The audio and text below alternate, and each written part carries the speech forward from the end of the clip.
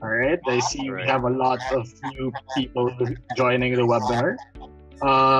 Again, thank you guys for joining and welcome everyone to this online webinar on managing SMEs under the new norm, end-to-end business management. Again, before we start, I just want to give a few house rules for those people who are attending the webinar. So first and foremost, if you have any questions, please feel free to leave it in the Zoom group chat, and we will get into discuss that later while our speakers are talking.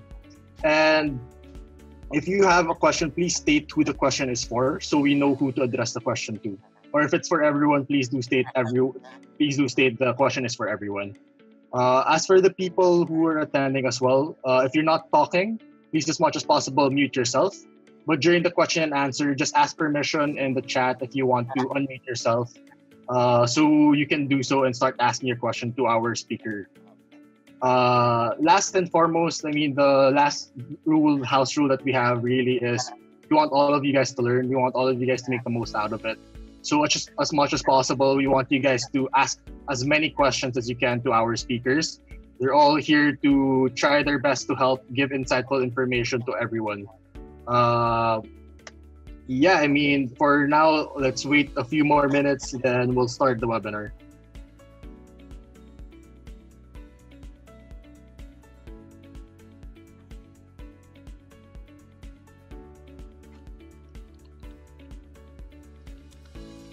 Hi, Marino. Thank you for joining as well. Hi, Vince. Thank you for joining as well. If you have other friends who are joining the webinar, please tell them to join, as we will be starting in a few more minutes.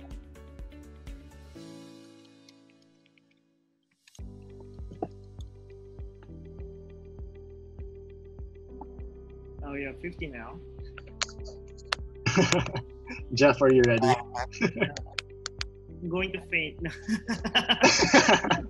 Like, even though I don't see everyone, seeing the numbers is like, wow. I can only pitch. Imagine you're presenting to your employees. We're all waiting at the edge of our seat, Jeff. Yeah. Hear your presentation. Yeah, Dennis, do you want to start? Yeah, we're already here at 2:11, so sounds good. So. Right. Again, guys, thank you everyone for joining. Today's webinar will be on managing SMEs under the new normal, end-to-end business management solution. I already mentioned the house rules a while ago. I just also want to state the program flow for today's session, so you know what's going to be happening throughout the webinar. Again, we have three main speakers for today. We have Dennis, we have Judy, and Jeff. We'll be talking on three different topics: the new customer behavior amidst the lockdown, assessing financial visibility during business slowdown, delivering your products and services during and after the ECQ. So after every presentation or after every keynote that our speaker presents, we will be allotting time for you to ask your questions. Again, if you have questions, please feel free to put it in the Zoom chat group. And if you want to talk, please, as much as possible, say it first in the group chat before speaking. And as much as possible, please mute yourself while the speakers are speaking as well. After the three speakers have presented their presentations, we will be having a panel discussion right after. So for those who weren't able to get their questions answered, or if you have other follow-up questions, please feel free to ask your questions during the panel discussion. All right. Now that we got that out of our way, welcome again to this webinar. As we all know, our country and our people and SMEs have been affected by this COVID crisis, as well as the lockdown. And our hopes, our hearts, and prayers go out to you and your loved ones. But if we work together, I mean, hopefully we can be able to find new ways, new solutions on how to better manage our situations and find the good with the bad. And that's why we're here today, to work together on ways the SMEs of all industries can learn, innovate, and take action so that we can all endure and come out of this better, faster with a newfound success. So let's begin first by introducing myself. Again, I am Carlo. I'm from Cuba Innovation Hub. Cuba is actually the first and only public-private organization that's actually supporting tech-enabled startups. We do this through creating mentorship, doing market access programs, workshops, webinars, and the likes, and many more. And our main goal really is to help tech-enabled startups here in the Philippines develop into becoming more prosperous and better startups that can compete outside the Philippines and expand to other markets. I mean, our vision really is Filipino startups changing the world. And really, for this, we would just want to support and sponsor all these types of endeavors. And if you want to learn more, please visit our website. You can find it online. It's www.kubo.com.ph. I also want to first also introduce and thank our other sponsors who helped us organize this event. First and foremost is Bounce.PH, the official Philippine Facebook community that has harnessed the power of social media that encourage over 28,000 Filipinos to bond together and find solutions and support. For any startup or startup founders or for business owners out there who's joining the webinar and is not part of this Facebook community, I highly do suggest that you guys should join, as this is a great platform where you can find new opportunities, find new people, ask and seek for advice. So again, if you're not part, please, as much as possible, do join this community. Second, we also have Union Bank Global Linkers, the online global network and community that has helped over 270,000 SMEs connect and collaborate. Last, but definitely not the least, we have Monster Hub PH, not just the premier co-working space in Makati, but the community that supports SMEs through their shared service center to help them scale their business. Now that we've thanked our major sponsors who helped us brought this webinar together, I'd want to bring it now to our main event with our main speakers. Our first speaker for today, we have Dennis Velasco, CEO of Prosperna.com. So Dennis is over there. He's been the one chatting with all of you. Or if you're not familiar with him, he's the CEO of Prosperna.com. Dennis is actually a Phil-Am who spent 15 years in Silicon Valley, leading and building some of the fastest growing software companies. Prior to turning into his corporate laptop, he was actually the VP of North American Sales for Xero Small Business Accounting. He was the director of SME division of Cornerstone On Demand and built the first professional service department for Salesforce.com. Dennis' dreams was to come back to the Philippines to empower 100,000 SMEs with Silicon Valley quality startups that fuel customer acquisition and retention. Dennis will be sharing with us his insights on the new customer behavior amidst the lockdown. So Dennis, if you have something to say, please welcome our audience for today. And hopefully this will be a fun and exciting time. Yeah, I just want to say hi and thanks for everybody joining. And it's really amazing to see everybody come together like this. So thanks. After Dennis, we will be having Judy Lorenzo. She is the CEO of MyBoss.Asia. Judy is the marketing professional and experienced entrepreneur and founder of MyBoss.Asia, a back office shared service company which also operates the Monster Hub in partnership with Monster Lab, a Tokyo-based technology company. Judy will be highlighting for us assessing financial visibility during the lockdown, during the business slowdown. So Judy, if you want to say anything or welcome our guest also, our audience, please do so. Hi everyone. Hopefully you'll get meaningful insights from our discussion today. Thank you. And of course, last but definitely not the least, we have Jeff, the co-founder of Last Mile Incorporated. So Jeff is the CEO, founder, head of business for Last Mile, a tech-enabled logistic ecosystem platform that aims to solve the pains for businesses who are in logistic operation, and also the platform that business that relies on logistics services. Jeff's role in Last Mile is to create products and business models that would generally suit the target and end users' needs. And Jeff will be getting us to a deep dive into the topic of delivering your products and services during and after the ECQ. So Jeff, if you have anything to say as well to our audience, just to lighten the mood.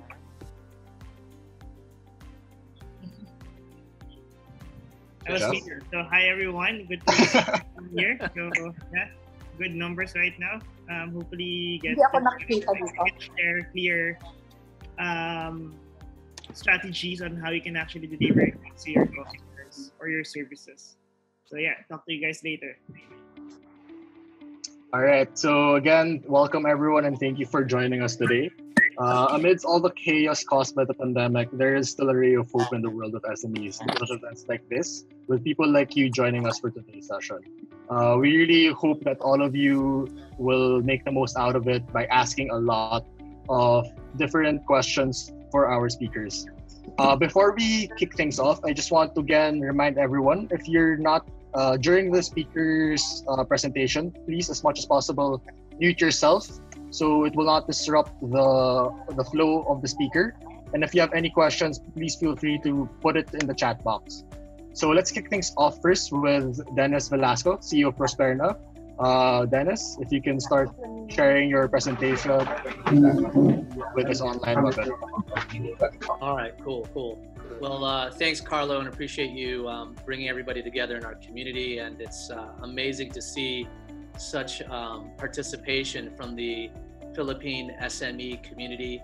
It's extremely motivating, and it's just great to see. So I'm really glad to be here, and extremely grateful to have this opportunity to share our insights with the entire community of SMEs here in the Philippines.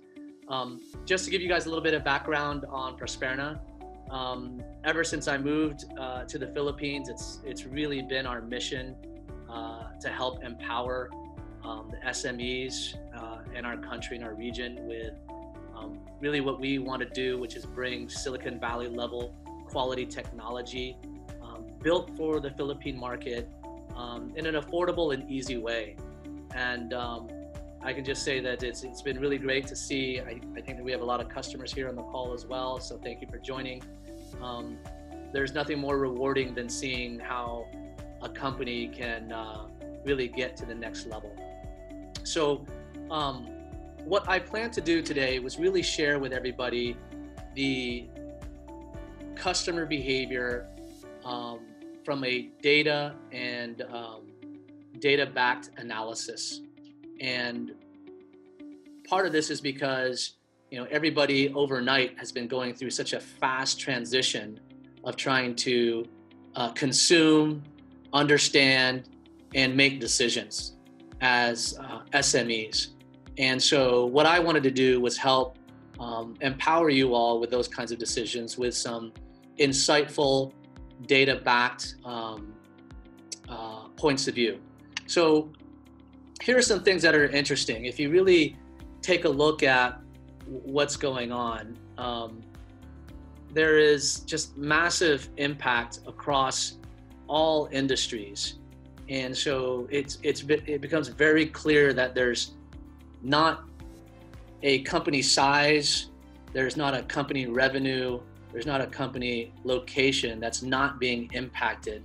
And this is a representation from the United Nations Industrial Development Organization that shows that basically every industry out there, if it makes you feel any better, is going through the same thing that we all are on this call. And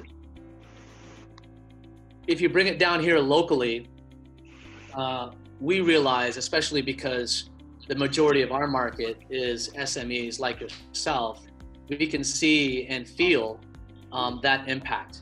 And many of you on this call represent a big part of the distribution of SMEs that are here in the Philippines, as you can see in this pie graph. And so that's really what we're trying to do, is really come together, because this is an absolute serious impact where before we even talk about businesses, there are people's lives at stake, families, loved ones, and every day you're hearing, stories of impact. And then when you get beyond that, it's very clear that jobs, people's careers, their businesses, and even life savings or business savings are really being impacted. That being said, I don't want to make this a doom and gloom, right? We're here to empower. And I personally believe, and I'm extremely passionate, that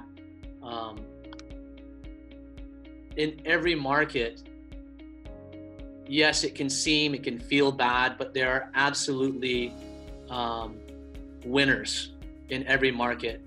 And what we want to do is help people understand consumer behavior so that you can translate that into how you may be able to come out of this crisis in a new and a better place. So let's look a little bit at history before we get to moving forward. Just to highlight that in every crisis, there are winners, and of course, sad to say that there are losers. If you even go back to history, history shows and represents its large share of winners. Everybody knows one of the household name brands out there, Procter & Gamble, who's been around.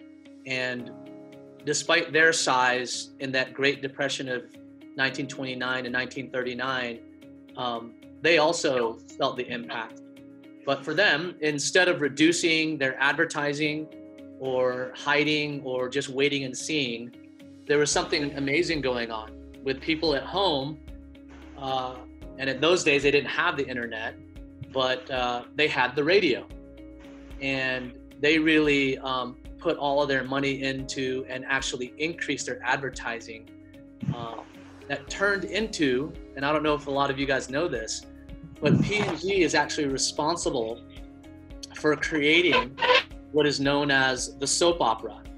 Because being a consumer goods company that manufactured soap, they created these radio broadcasts and radio series that is what is known today as the soap opera or the teleserie or the K-drama. That's where it came from, is during the Great Depression.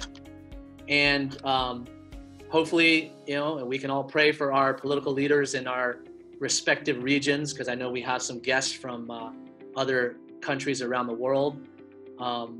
There was also a government mandate called the New Deal, and this is going back to an example in the US.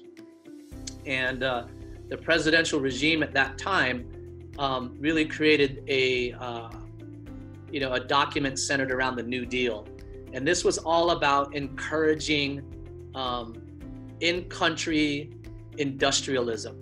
And that's where industrialism really started. And that then fostered intercontinental and local trade. From then on, during that time of the Great Depression and thereafter, there were many, many new inventions, new innovations. The things that we take for granted today were back then revolutionary inventions, such as the ball pen, I know people have gone to digital recorders, but if you can remember the magnetic tape recorder, and of course the radio was just becoming a big hit.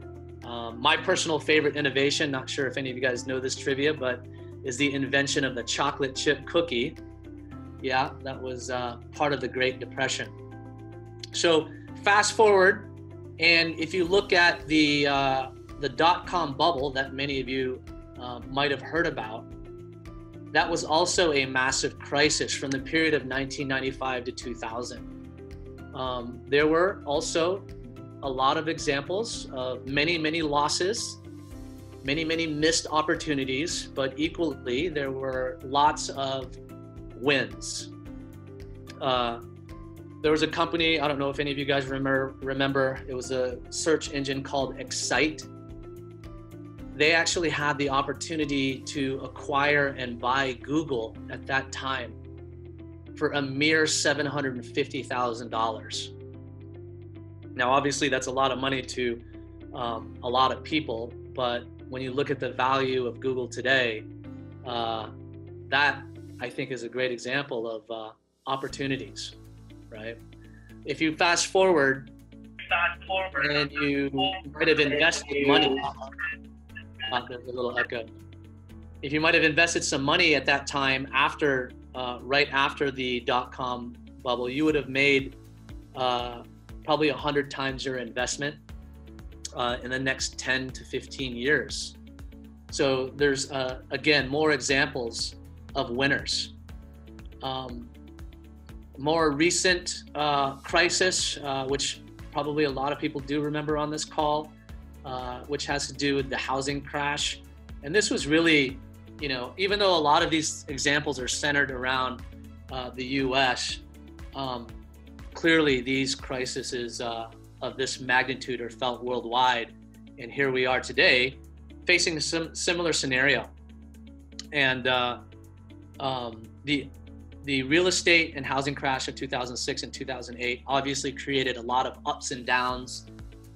But after the real estate crisis, there was a lot of people who really won, because many people who could not afford real estate at its peak now found the bottom of the real estate market. They were able to buy in, get in, and see the gains from 2008 up until 2019. So with almost every industry out there, there are going to be winners. And again, sadly, there are going to be losers. But that's what we're here for today, is to figure out how we can all evolve, endure, and adapt to hopefully becoming on the winning side of this. Some of the lessons learned there, in my opinion, are really quite simple. And that's innovate and take action. Easier said than done. So let's drill down and figure this out.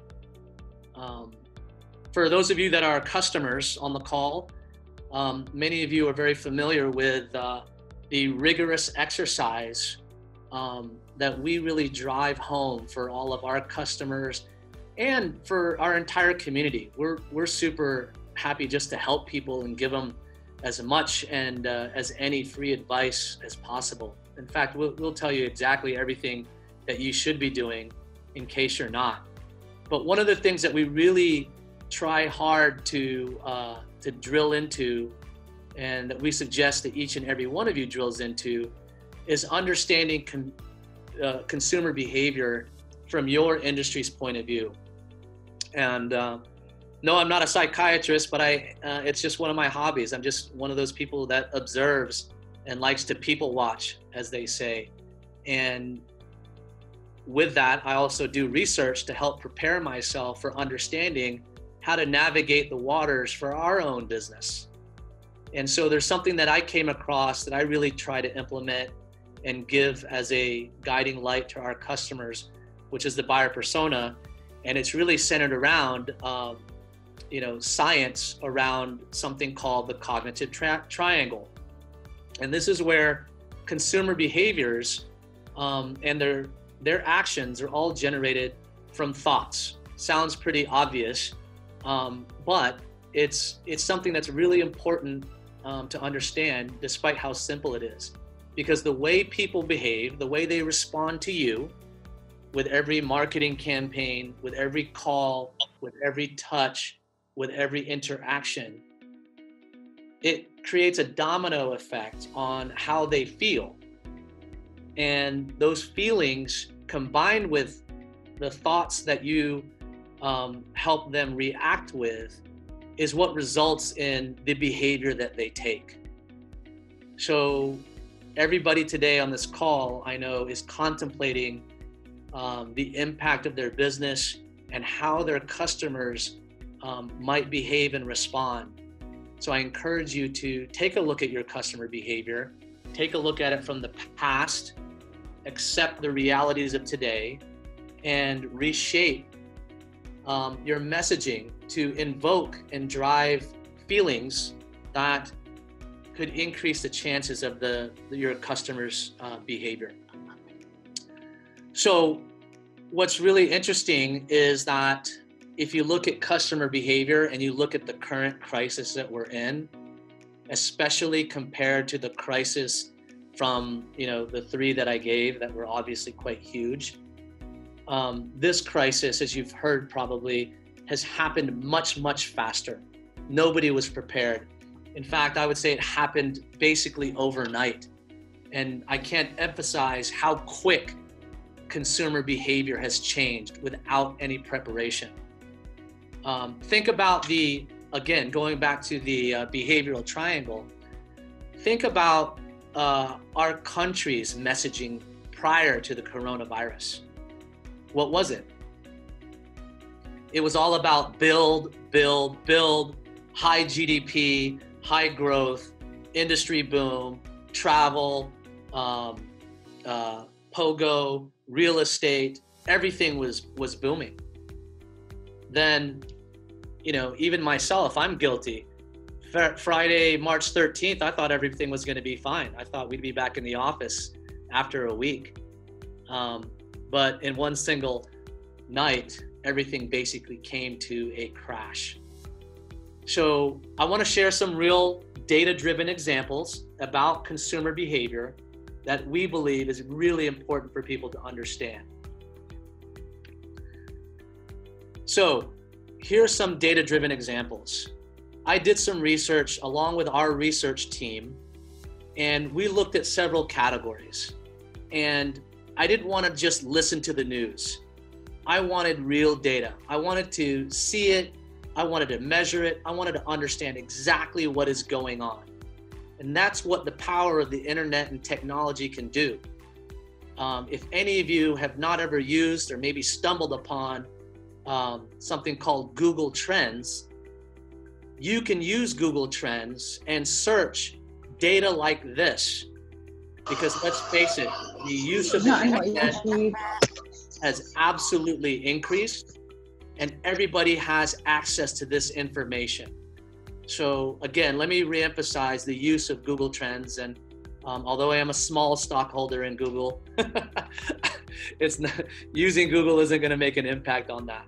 But look what I found, right? Even I had a trip to Boracay right in the middle of this lockdown. Google topic searches on Boracay flights pre-lockdown up until the end of 2019 was on a climb, right? Now look what happened. Here's the data. This is not the media. This is not Dennis Velasco. This is measurable, tangible information. It's funny here because if you look at the dates, even up until the announcement of the lockdown, I have to admit, I was still searching travel. I'm a bit of an opportunist and optimist, and I thought, oh, this is great. I was an opportunist because it's summertime coming up, and I thought, oh, in a week or two, this will be over, and I'll be able to take my family on a great, affordable vacation to Boracay. I'm sure some of you guys were out there on the call were probably thinking the same thing. But then after the first 10 days of March, the consumer mindset dramatically had a massive drop-off in their interest on traveling to even such an amazing place like Boracay. So that's an example of pre and post data on consumer behavior around travel. Let's look at some fun stuff. What about luxury items? I was trying to think of what are all the rich people doing, right? Has their life changed? So I looked at some luxury brands, and I don't personally own anything by Gucci, but perhaps some of you on the call do. But this was interesting. So while Gucci does still remain to be strong, as you can see, it was on a rise, and then things started to taper off. But post-lockdown, look at what happened. Google Trends shows interest in luxury-related products like Gucci, and there was a massive drop-off, even for people who have money. Now, I know we've got some folks here in the real estate industry, and I know there's a lot of activity and webinars, and I think that's fantastic that the industry is getting together. But again, I would come back to data. in order to understand your customer, especially in times of chaos, data can be very, very powerful. And with the internet, there's a lot of reliable, meaningful, useful data. But look at the boom of real estate. Can you guys see that? And then literally March 11, March 13, it's just a massive drop off. I'm sure some of you guys from real estate, I see some folks from Hopler, and we've got some customers on the line here too. You're probably sensing this, but you're still probably scratching your head going, I wonder what the customer is thinking. So this data hopefully provides you with some insights on what's happening. So our world today has absolutely changed, and will it change forever? This is what our world looks like, and personally, I don't think it's going to change a whole lot. And I think it's really important that we also on this call go through that behavioral triangle to understand, accept, and take action. So based on our team's research, here's what we found. This is what we found that are consumers' top priorities. Now, when you look at these, now I would challenge each and every one of you to ask yourself, what can you do to change your messaging, to change your business model, to perhaps tweak your business plan, to center around the messaging that invokes feelings, right? That center around health and safety first. What is your company doing to provide confidence that whatever product, whatever service, whatever employee they interact with, that when they work with you, they're working with a health and safety conscious company and are not putting their customers or their employees or their partners or their ecosystem at risk? What are you doing to help empower families like all of us who are stuck and getting used to the stay-at-home model? Entertainment is now being innovated, as you'll see in some of the examples. If you look forward, even after the lockdown, I hate to admit, human beings are discriminatory animals. That's the only way, going back to science, that we can make sense of dinosaurs, of animals versus plants. It's only when it's used negatively does it become discrimination. In my mind, it's all about categorization.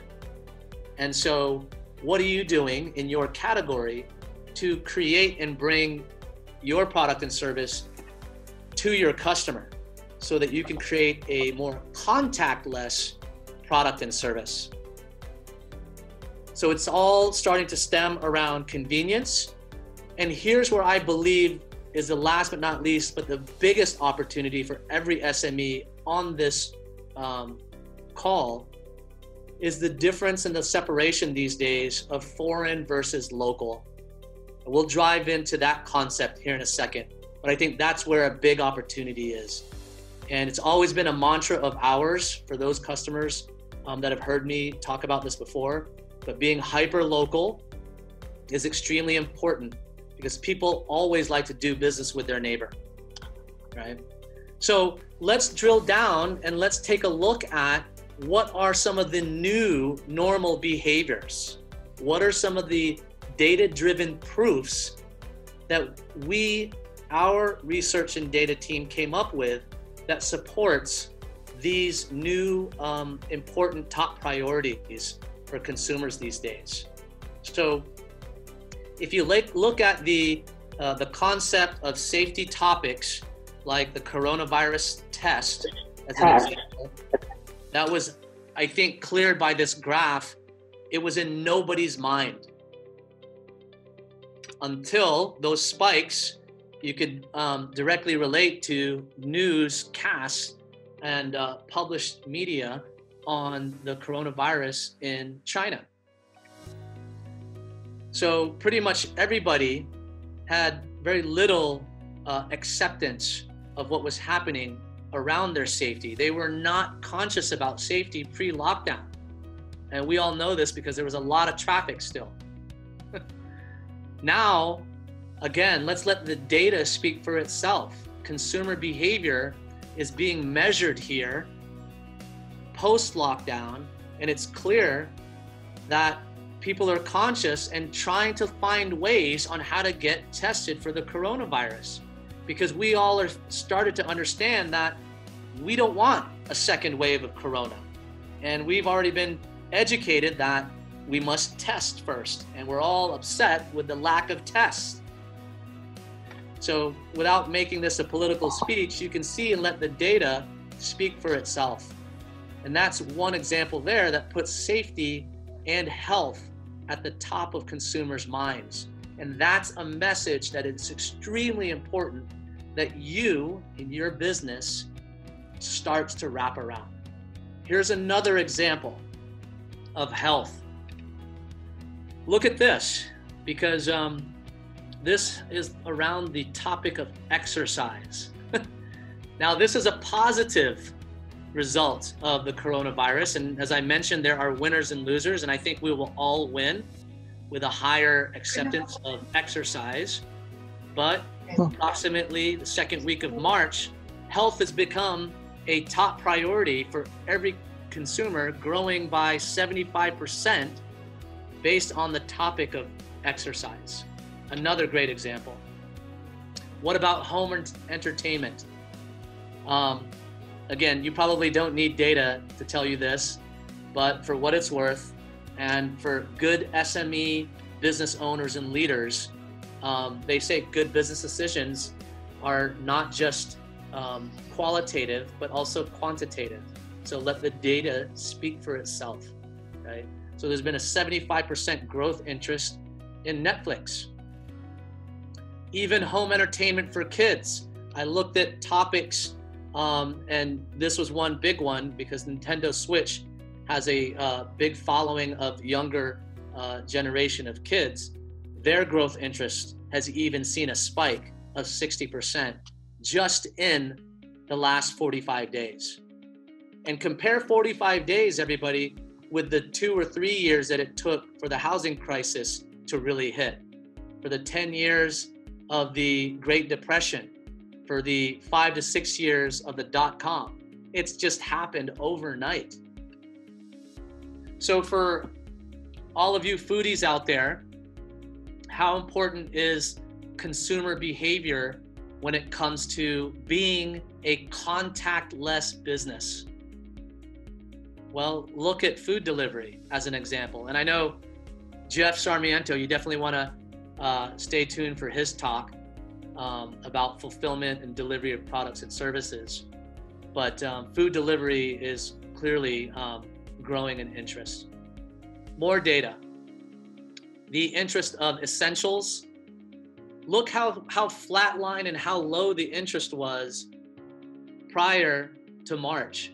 And then all of a sudden, the online activity around online grocery, and I think Carlos had mentioned that earlier, is measurably growing and growing very fast.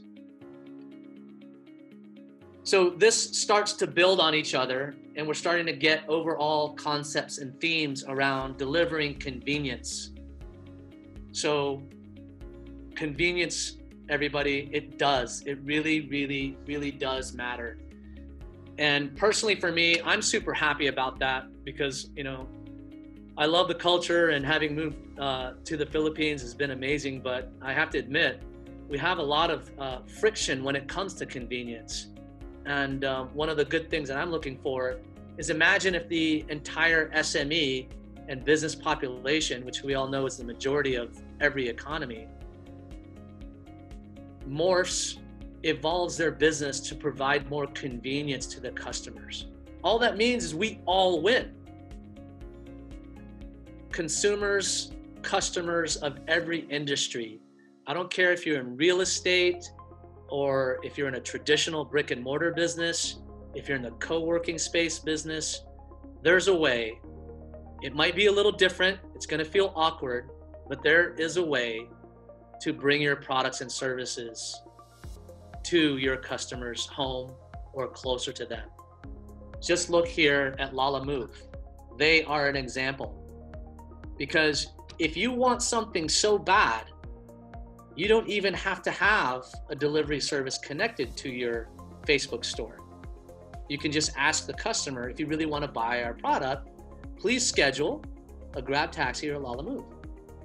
As you can see here by this graph, Lala Move is extremely and positively impacted by consumers wanting products and services to be delivered to them. Excuse me. I am in good health, by the way, luckily. So, hold on. Okay. So now, hopefully, amidst all of the media and news and hype and story and information out there that might be, who knows, real or fake, what my goal is to deliver insights on consumer behavior that's backed by data. So now, hopefully some of you all have seen and really just validated a lot of your thoughts that I know each and every one of you is already experiencing. So now we get to the question is this long-term? And that's one of the things I'm curious to hear about when we get to our roundtable. But as you guys can see, I'm a data person. So, so let's see what some of our analysts and data team has come up with to either prove or this theory of long-term or call it false. Well, this becomes interesting. We saw an interesting uptick and spike on the concept and topic of freezer. So freezer related products, because think about it, we just showed you, and again, nobody has a crystal ball. We're trying to put all these behaviors together and make sense of them based on data instead of guessing. So we already learned that consumers want products coming to them. We already learned that essentials are really important. Now we're learning that people are looking for products and ways. And I would argue that by buying a freezer, consumers can store more essentials or food in their homes. I believe that people are preparing for this to be the new norm, the new normal. I believe people, consumers, are preparing for the long term. And if you looked at all my data, guys, this is not world data. This is Philippine data. This is here in our country, in your backyard. I know this is just one small example. Let's look at some examples on e-commerce. I'm sure we have, I can see some of our friends, family, customers, partners, really heavily focused on the e-commerce industry. Obviously, there's a lot of opportunity there, but let's use this time to peel the onion back. Everybody knows a company called Lazada, and this is not a bash on Lazada. This is just the data speaking for itself. Lazada has been doing very well, but amidst the lockdown, again, I didn't make this up. This is there on Google Trends. The data showed me that there's been a downward trend on the interest of Lazada. So again, I'm curious to hear from some of the folks, and feel free to chat it out there or voice your opinion at the panel.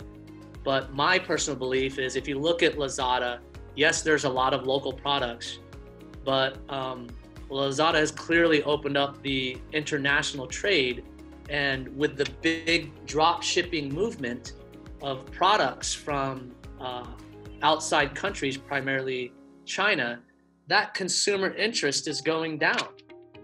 There's probably a lot of reasons, and it's probably a more complex scenario. But again, to me, I'm trying to make sense of this, putting this data together to figure out how, even though there's going to be a lot of winners on e-commerce, how do I make sure I increase my chances of winning on e-commerce? Should I get products from abroad, right? And now here's the good news, I think, for everybody on this call, right? So if Lazada may not be winning as much, who's the winner? Who's the winner of local versus foreign trade? Well, whether you like it or not, Facebook Marketplace obviously has been quite strong for a long time. But again, look at what happened in that specific period of March, the second week of March, up until today. And the majority of people searching on the Facebook Marketplace are looking for local trade. Because again, some of the bigger guys, and I'm curious what Jeff Sarmiento thinks of how some of the bigger e-commerce players are really going to be able to tackle logistics, because everybody has policies and constraints to the government lockdown, right? But I can hop on Facebook Marketplace and make a deal with somebody. In fact, I did this to get a mini micro, or whatever you call it, micro SD card for my son's Nintendo Switch, because I had to download a bunch of games for him because he was getting tired of his old games. And he was, anyway, badgering daddy. And so, of course, I first thought I could find this on Lazada.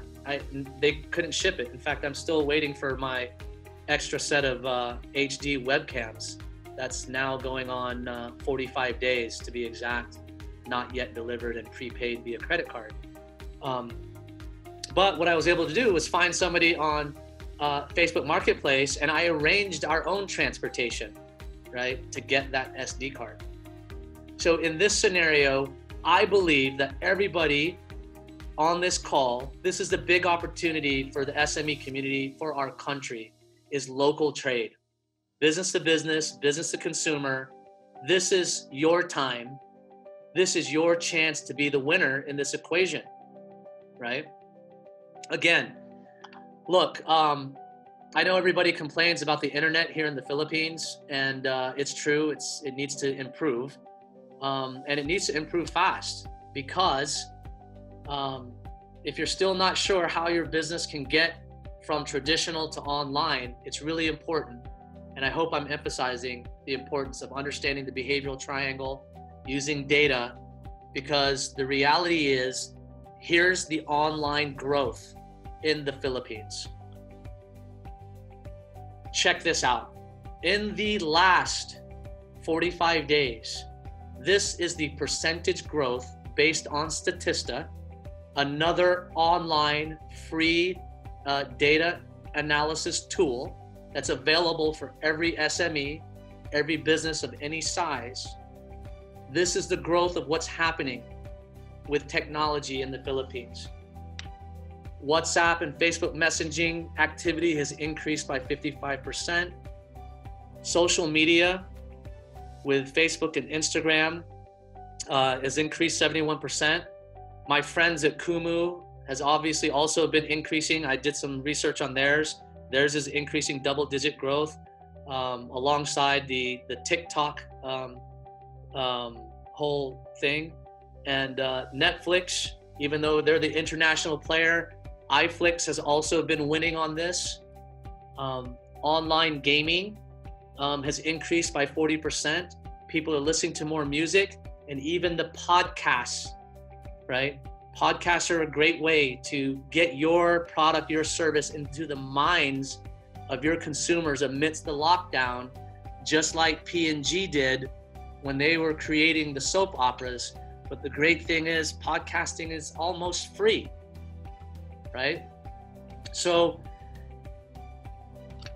local trade. And here we are, just coming up to summarize, and I'll pass it over to Judy. But I really want everybody to think about these takeaways, that online is absolutely your friend as an SME. It will be faster for you to get started. Technology is much more affordable than ever before. I've shown you data that customers want you. They want your products and services in a repackaged local manner if you can get it to them. And so that is the new normal. It's safety first. It's positioning your company, delivering that message of health and safety first. It's delivering your products and services to people's homes, centering and building an aspect around your business that provides some kind of entertainment, and absolutely creating more processes that create a more contactless environment that results in convenience. And with that, I personally believe that if we take action, the local trade, the SME community has an opportunity to contribute more to the gross domestic product than ever before of this country and probably every other region around the world. So last thing, this is what you can do about it, is think about the concept of winners and losers. And I'm sorry, I might be direct in sometimes, but I'm a bit of a fixer, and the easiest way for me to look at it is, draw a straight line and figure out what side you want to be on. So think about what you can do to get on that side of being on the winning side. And it's going to take innovation. It's going to take making changes. It's going to take moving fast. And I will say that there will be more competition online. So it's really important that your branding be a top priority for you. And as a result, you will find ways to deliver a better customer experience. And I think we all know, because everybody on this call is a consumer, that customer experience always wins. So before I turn it over to Judy, at our company, Prosperna, I did want to do what is our part to contribute to the SME economic stimulus. I know there's not enough of it going around. I wish there was more. And I know with communities like Bounce.Back.ph, as well as all the people in that community, and Kubo Innovation and everybody on this call, we can contribute to improving. But from a Prosperna standpoint, I invite everybody. We have a range of small to medium enterprise stimulus packages to help you transform your business online. All you need to do is go to our Facebook page at facebook.com/Prosperna. And even if you don't buy anything, we'll help you. We don't care. We just want to see our community rise to the top and bounce back Philippines. Just put a comment and add a hashtag Prosperna SME, and we'll do whatever we can to help you stimulate your SME business. Thank you, everybody. Carlo, back to you. Thank you so much, Dennis. I hope everyone learned so much insightful information through Dennis's talk regarding customer behavior during the new ECQ and the new normal. Again, just want to give a few reminders of the house rules. First and foremost, if you guys are during the speaker's presentation, please, as much as possible, mute yourself or avoid yourself from talking to less distract the speakers who are presenting. Again, feel free right now. You can start putting your questions in the chat box. If you have any questions regarding the previous speaker, you can start asking questions now. We have a few more minutes before we move on to the next speaker. So if there is anyone who wants to ask Dennis a question, please feel free to add it in the chat box. Or if you want to unmute yourself, please do so you can start asking the question to the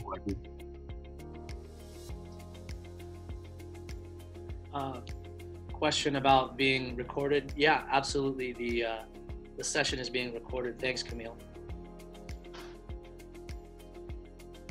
Maybe I can kick things off first by asking the first question. Now you're talking about everyone moving online and everyone trying to do everything online versus local and international markets, right? Maybe my question here is, how do you differentiate yourself from your other online market competitors for people who are all moving online now? How do you make yourself unique compared to the other competitors? Yeah, because it's great to see a lot of, there's an amazing number of new startups online. It just shows how easy it is to get online. So there will be, and be prepared for more competition.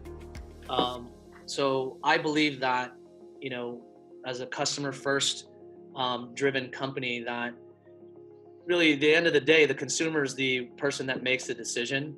And typically, you know, people make decisions based on great service, a product, and they typically spend more or are willing to spend more with a person or with a business that actually has a brand or some kind of passion or cause around that brand. So that's one way that you can differentiate yourself. And I think people have to realize that consumers are very, very smart these days, and they're going to do their background check and expect people to do their background check online. So you should be present on every channel as much as possible. You know, Facebook, Instagram, carousel, your own website, you know, your own YouTube channel. Most of these have some level of a free concept, you know. Hopefully that helps. Yeah, Jam, you have a question? Feel free to unmute yourself. Yeah, Dennis, thanks for sharing those data. So what would you say to someone who say who is a low tech Filipino, but he sees from the horizon the inevitability of the digitalization? Because I believe that the Philippines, although it's becoming an entrepreneurial landscape because of our influence from the West, I think the majority of the people are still employed, so that employment mindset. And it's just so scary to jump into the unknown world, although you know that it's the next big thing. But if you don't know where to start, let's say you have a passion or a hobby that can be profitable, but you don't know where to start. You're like a deer in the headlight, like paralyzed. What would you say is the lowest hanging fruit for them to at least pick up momentum for the next, say, 3 to 6 months from now? Yeah, good question. And I think that's real life thinking. And that's, I think you know, technology, in order to be successful at any size company or at an individual level, again, just going back to the behavioral triangle, it takes the right mindset. So once you're willing to accept technology, and hopefully the data shows this, then I would keep the action and my response to your question really simple. That's number one, use our friend Google. Again, I'm not promoting, you know, Google, but it's useful, right? Lots of information out there. Number two, go out and find a coach. Go out and find someone that you can be comfortable talking to. And sometimes it's a friend, it's a peer. If you are a current employee, and you should have a coach internally. It doesn't always have to be your boss, right? It can be somebody externally. I see a ton of great momentum on people doing the research for you and offering many kinds of coaching services. So because research before you take action is really important, and that research takes time. So by getting a coach, you're really getting the experts to do a little of the groundwork for you. And that's really important for scale and speed. Again, at any level. I don't care if you're a big company, medium, small, you know, if you're you know, an employee that lost their job and it needs to start their own business. Those are two things that you can do. Absolutely. Well, let's say 3. Mindset, Google, and a coach. You're off to the races. So just a quick follow-up question there. Like, let's say if they cannot find like an individual coach because probably it might cost an arm and a leg, but is there like a community that you would recommend, or probably an ecosystem where there's just some community spirit there for some rubbing on of each other's shoulders? I think there's right here on this call, there's about at least 50 of them. Some of them are guest participants. So guest participants, please introduce your company into the chat, right? Because nobody is short of getting access to more options, right? I think you have Carlo's organization, Kubo Innovation Hub, QBO Innovation. Please check them out on Facebook. They also have a co-working space in Makati. Honestly, I didn't know that they were around. They reached out to me and I was like, oh man, this is awesome. I didn't even know this whole world of resources existed, right? And so far I haven't paid a dime to Kubo. There's probably a big check coming or a big invoice. I don't know. We also have, Judy at MyBoss.Asia, right? And, Monster Hub down in Makati. They offer a lot of coaching sessions on accounting and finance. Jeff from the logistics, I know that's why he always starts every sentence with, oh my God, I can't believe I'm so busy, right? Because he's helping as many people as he can understand the logistics world. And then, our company, of course, we are publishing complete detailed how-to guides on our YouTube channel. So that's all free.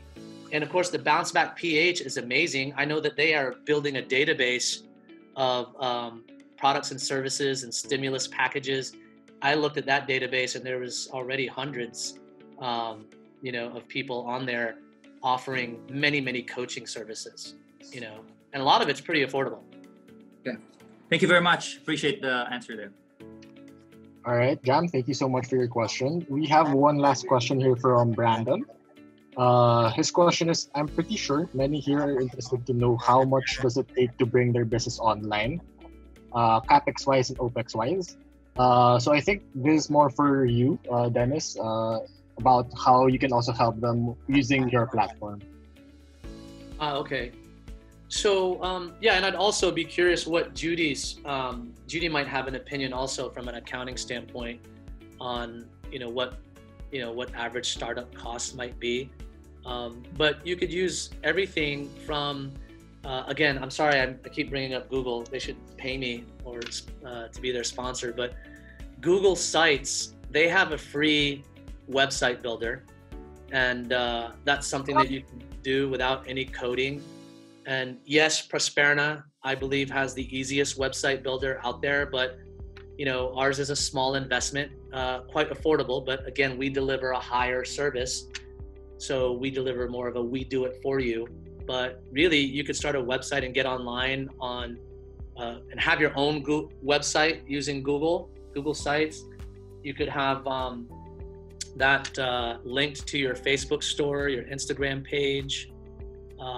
So yeah, I mean, honestly, you can spend very, very little, or you can, the sky's the limit, right? So I would just suggest you do some shopping and talk to a few partners and see who you feel comfortable with, right? It does take time to procure and evaluate the best partner. So you should do that. All right. Okay, sorry. We have one more question here. Hi, Dennis. Enjoyed and learned a lot from your presentation. Thank you. Aside from creating a more established impression for your company through a website, what its other advantage over a Facebook page if the latter is more accessible to Filipino consumers who are constantly on Facebook? Oh, okay. So what's the difference in Facebook and your website? Advantages, pros, and cons. I'm going to take that a little bit broader also, because we get this question all the time. Why do I need a website? Or what's the difference in Lazada or Lamudi, whatever industry? You have what you call marketplaces. The Facebook marketplace or the Facebook shop, Lazada, Lamudi, Property 24, Carousel, they're all under the category of marketplace. A marketplace is where buyers and sellers, like a Changge, come together online. Just like a Changge, a marketplace, depending if you're the buyer or the seller, this might be good or bad. The purpose of a marketplace for consumers is to drive and get the lowest price possible. hopefully with a balance of the best service by looking at the reviews. Okay. So again, if I was a supplier, it's good because marketplaces drive a lot of traffic. They do a lot of the online traffic generation for you. The downside is, so that's a pro. The downside is there's a lot of competition. No offense to Facebook. I know I was pumping you up earlier, but it looks like a garage sale, right? And if you look at even Lamudi and Prop 24, all the houses look the same. So how do you differentiate yourself as a service or a company provider? That's where your own website comes in. A person that comes to your website is only focused on the value that you deliver, your story, your messaging, your branding, the quality of your products and services. So as long as your experience, your content, and what you offer and your messaging appeals to those characteristics of the new norm, then you increase your chances of winning more customers. Not to mention, marketplaces can charge you a lot of high commission. So they can charge you up to 35% commission, which these days, and I'll let Judy speak to this, but 35% of anybody's bottom line is a lot of money, right? And you could promote your free website on your local community Viber group without paying that 35%, right? Not to mention, if you look at the legalities, and that'll be the last thing I say because I can really drill into these things, but on a marketplace, you don't own the customer. Based on the legal terms and conditions, they are not your customer. They are, because the money is collected not by you, it's collected by somebody else, and they pay you, you know, they remit back to you the balance. So again, I think there is a place for marketplaces. I'm not saying they're all bad. I don't want you to get that impression. Marketplaces play a role in your initial entry into a new market because it can get you a lot of traffic. I would use marketplaces for lead generation, right? But I would quickly find a way to get my brand in front of them so they buy direct from me. That's not an old concept, right? That's the same concept of, oh, never mind. I'm not going to try my Tagalog because there's too many people on here, but I'm just going to go direct to the supplier, right? That's where your website comes in. So you don't have to pay the 35% next time. Hopefully that helps. Sorry, it was a little long-winded. All right. Thank you so much. Again, guys, if you have other questions, please feel free to wait for it. We will be having a panel discussion and a round table discussion after this. So you can follow up your questions there and ask more questions there. Again, Dennis, thank you so much for giving that insightful talk regarding customer behavior. Now we can move on to our next speaker. I want to introduce again Judy, the CEO of MyBoss.Asia, who will be discussing more about financial visibility during business slowdown. Judy, you may have the floor. Yep. Okay. So good afternoon, everyone. So the topic that I will be discussing is about how can we assess our financial viability during business slowdown. So, well, during these very uncertain times, it is important for us to be able to clearly and objectively assess our business condition. So, not only for our financial condition, but also on our overall business situation. Okay, so it is important for us to understand that our financial statements do not only reflect on our profitability and available assets. But more importantly, our analysis of our financial condition should point us to our company's operating efficiencies or inefficiencies. It should also show us that if we are properly utilizing our assets and managing our liabilities. And it should also show us our company's market potential and opportunities. So what will I share with you are based on my own experiences and my learnings from my mentors and business associates. I will show you a framework, showing you this framework that we we use with my team, no, in assessing in our company's performance, and how we use this assessment to come up with strategies and action plans.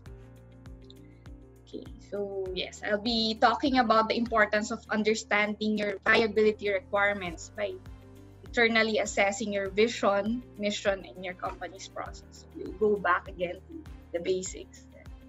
And then we will relate the current situation happening in our environment and how these affected our operations. So after we have discussed the internal and external assessments, now we will try to come up with strategies and action plans that will help us reverse this downward trend that most of us are experiencing. Okay, so basically, our operations are composed of two segments. So that's the revenue side and the expense side. The more we understand what affects these two segments, the more we will able to manage the financial, operational, marketing, and HR components of our company. So in our revenue side, we should ask what brings revenue to our companies. And if we are a multi-product or multi-service company, we should assess which is our top revenue earner or biggest profit contributor. Then we should able to analyze how efficiently we are collecting these revenues and the type of policies that we follow in our collection efforts. So because of the changes in market conditions and customer preferences, especially during this crisis mode, it will also be advantageous if we assess our ability to develop or produce new products to provide new services that are relevant to the current customer demands. So this will also require an assessment of the availability of the manpower, equipment, and facilities that will ensure that we can maintain the quality. Okay. And of course, finally, we should also assess our current supply chain, which will include our suppliers and logistic providers. So now, when we assess our expense side, first we should identify what are the fixed or recurring expenses that we have in our company. So let's prioritize it based on importance and terms of payment. So from there, we can assess if there is a possibility of deferment, or better, if we can get relief from these expenses. Maybe we can assess if we can downsize or outsource these expenses. And secondly, let's identify our variable or non-recurring expenses. So which of these expenses can be deferred or discontinued? If not, can it also be outsourced? So yeah, and finally, the difference between our revenue and expenses will show us our profitability or cash position. So based on this, we can assess that if we are half full, meaning we have enough cash until we reach an upswing in our revenue, or are we already half empty, meaning we don't have enough cash to sustain our operations until an upswing in revenues.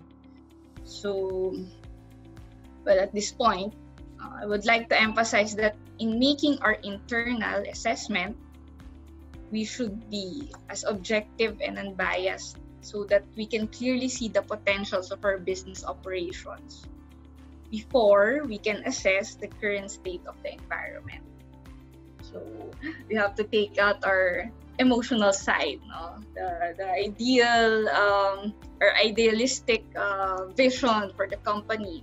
We should be more realistic and practical with how we will able to take on our next steps. So now, if we are able to see how it goes in our internal assessment, so we can proceed now in our environmental assessment. So yeah, without being so emotional, we can list down the current situation in the environment and how these are affecting the market conditions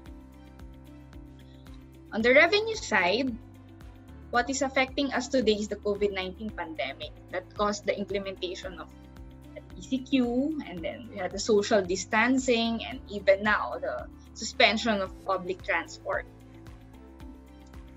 This eventually caused a drastic and sudden change in the customer demands and preferences, like what Dennis showed us earlier.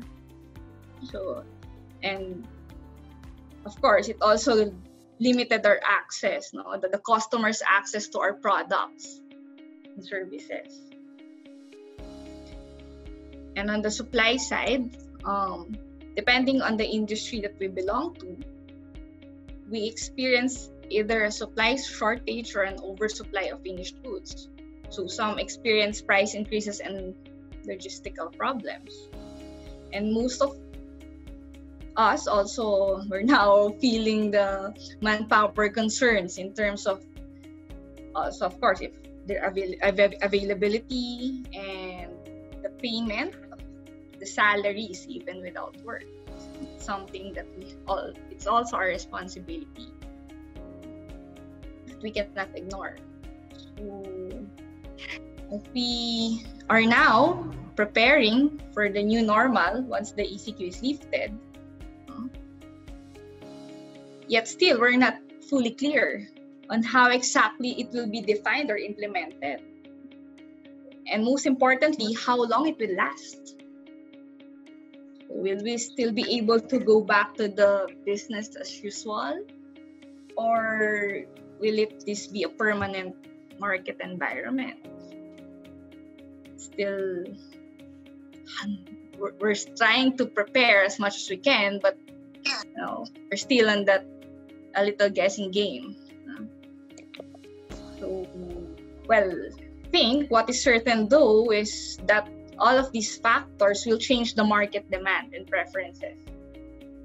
So, payment behaviors, the marketing channels, as well as production and service processes. So now, considering this internal and external assessment, once we already plotted we should come up with these specific strategies and action plans.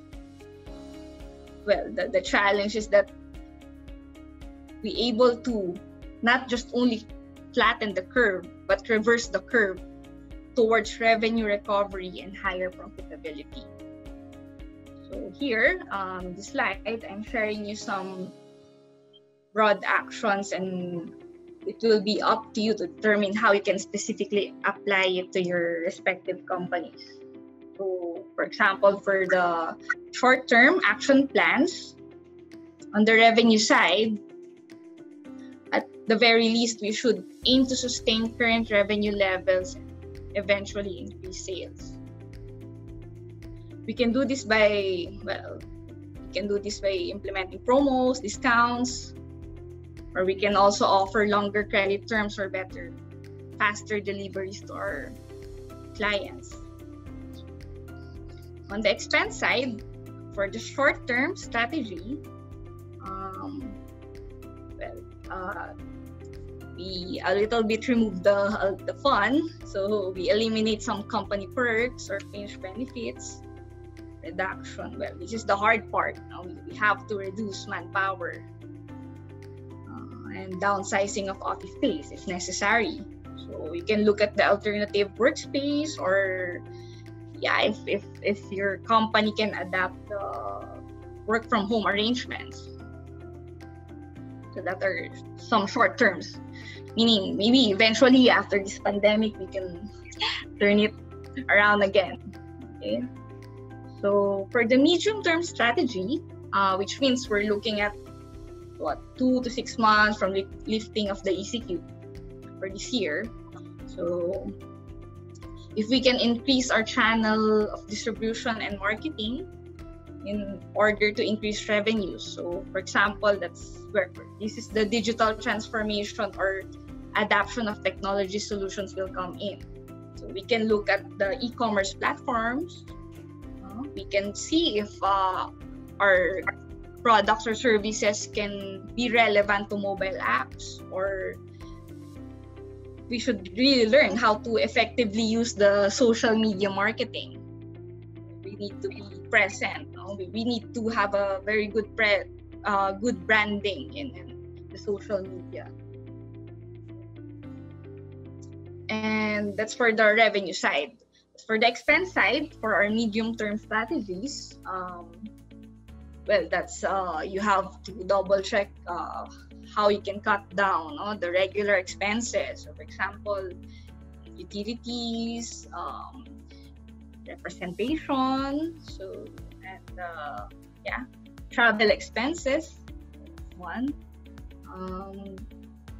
Well, if we can also suggest that outsourcing of non-core operations, if that's something that you can outsource, such as the finance and administration, advertising, or if there's logistical requirements, even the project-based employment. If that can give you a losing your budget, and that's one of the strategies that we can look at. But of course, so from the short and the medium term, that we're looking at as a little bit a band-aid solution. But of course, we have to also look in the long-term strategy. For example, for the revenue, so now we have to see if we have to develop alternative products and services that are aligned with new customer preferences or redesign the business model. This may include the restructuring of our operation processes, the workflow, or retraining our employees or current employees to enable them to do multitasking jobs. Well, we also recommend that streamlining of your operations, which if it can adapt automation processes. So there are outsourcing companies that can actually help you in these automation processes.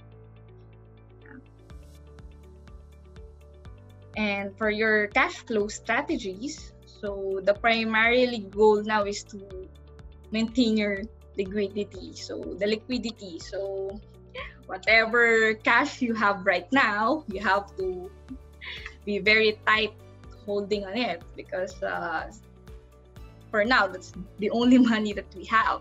It's only the certain thing that we have, and in case that we need it, we need to use it for more uncertain events. So that's so sadly that as then saying, there's our winners and losers. So we have to sacrifice some things, part of the company, just for us to ensure that we can survive for next year. Then, so this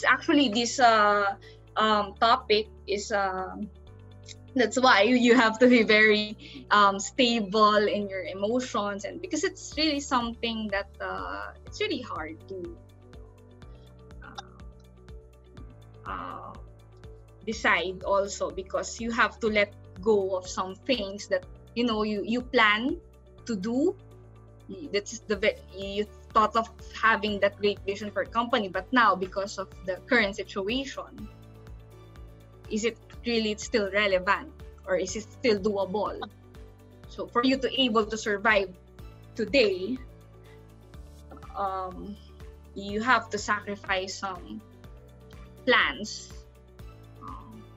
or expansion or whatever that you really have to hold on what we can have now. So that's it's really a hard thing to do as an entrepreneur, especially the part of cutting, downsizing the manpower, because when we are building the business, one of our purpose is to give employment to people, to help them, so that we can create a very good nation building, inclusive growth to our country. That's what an entrepreneur visualize. But now, because we want to save a big part, so we have to cut down, and they are people as well. So it's really when you're an entrepreneur, you really have to have the guts to decide to not to be very careless in your decisions. So that one. So yeah, in the cash flow strategies, maybe in the short term, if you can defer payments, for example, the landlords, if they are very willing to help you out to survive the business, if we can defer some payments, sell unnecessary assets. So if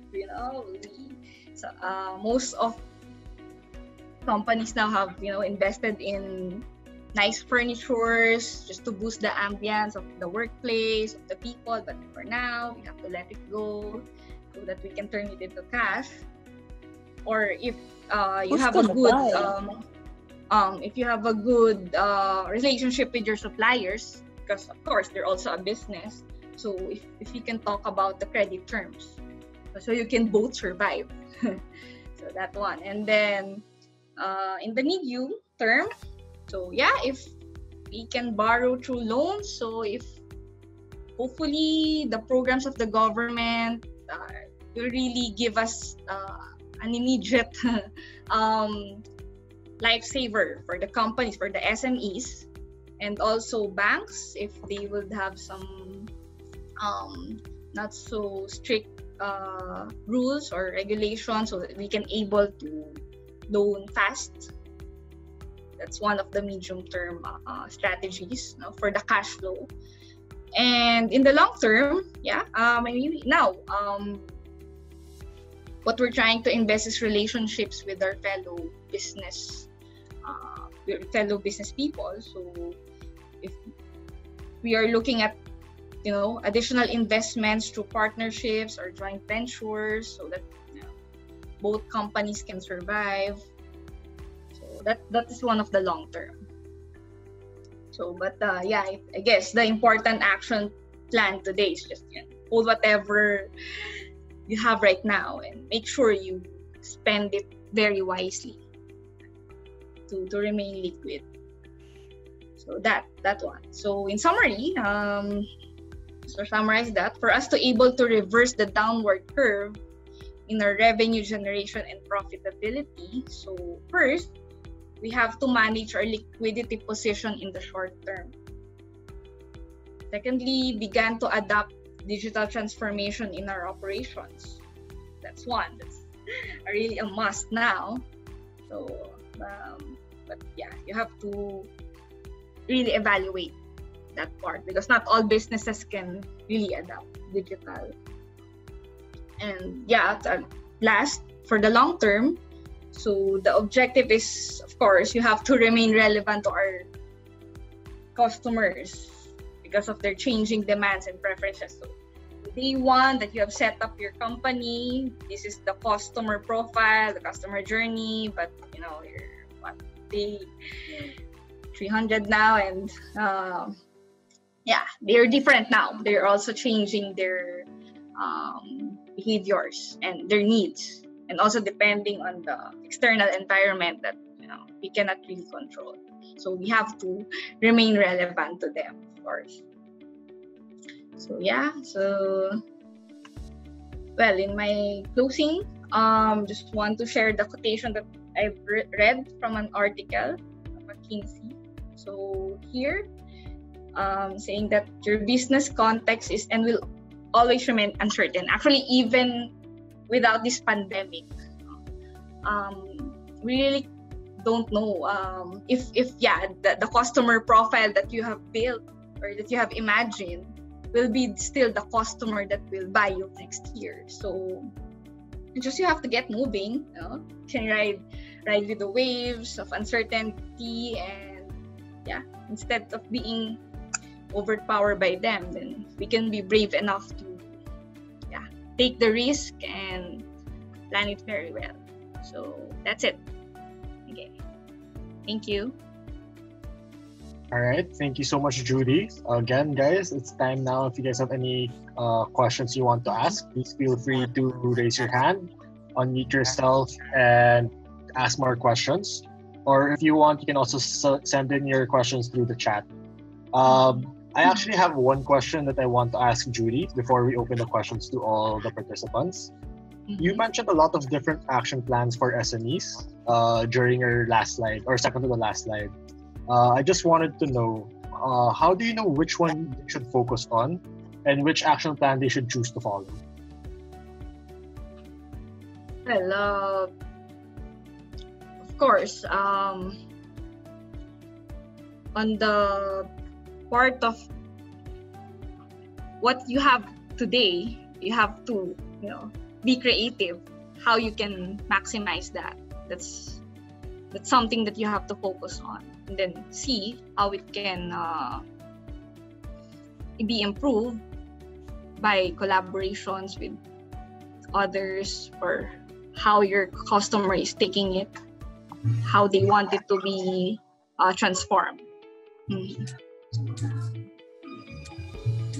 couple other things, if you don't mind me adding, and I'm sure if others on the community have learned some things that have helped them, quite simply put, even a digital and technology company like ours, has to review the same things that Judy mentioned.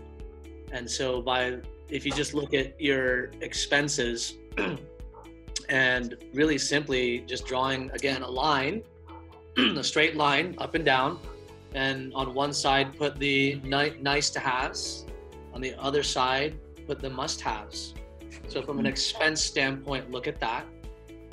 From a revenue standpoint, one thing that we learned is we figured out what assets, what services, what skills, what people, what inventory, what do we have that aligns with the needs of the types of our customers, and which one can we deploy fastest that will get us to that new revenue. So you have to basically, almost like a rifle scope, be able to identify what you have that will get you closest to that next revenue. In times of crisis, I hate to admit, you have to look at, just arm's length apart before you look at what's 10 yards ahead of you, 100 yards ahead of you. Otherwise, sometimes people get stunned, I don't know, Judy, if you think, not being a complete accounting expert like you, that's kind of my simple way of looking at it. That's why I rely on the real accountants to actually crunch the numbers like you.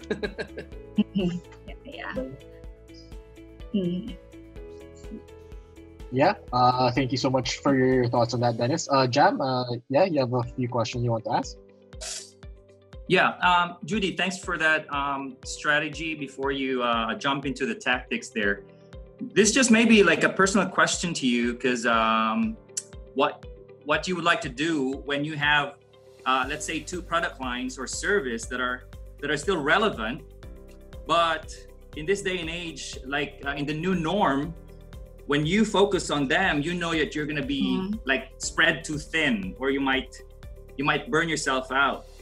So what would you personally do as a person? Because I think that a lot of entrepreneurs not only have one type of product or service, but also they may have several. But let's just boil that down to two, and then would you just get rid of the other one and focus on the one, and then still feel bad because that was your brainchild in the first place? Like, I think both of them. Or would you, like Elon Musk, still just equally focus on these two, like Tesla and SpaceX, I guess, but he was able to save both of them. But still, I think that the efforts that he had to put in and the pain that he was able to tolerate was so, I think, beyond human capability, that he just ended up winning. So what would you do? Would you get rid of the other one and just focus on just one thing, or would you rather, if you have at least two, still try to look after these two? Well, if you have a supportive partner, business partner, to help you still run both of these products, then it's very good. And you have the budget still to run both, then why not? But if you're just one and yeah, you can only, you need to sacrifice a little bit to just hold on the other one. You have to evaluate those two products. You just have to choose what, during this time, what is that product that you want to be remembered. That's it. Thank you.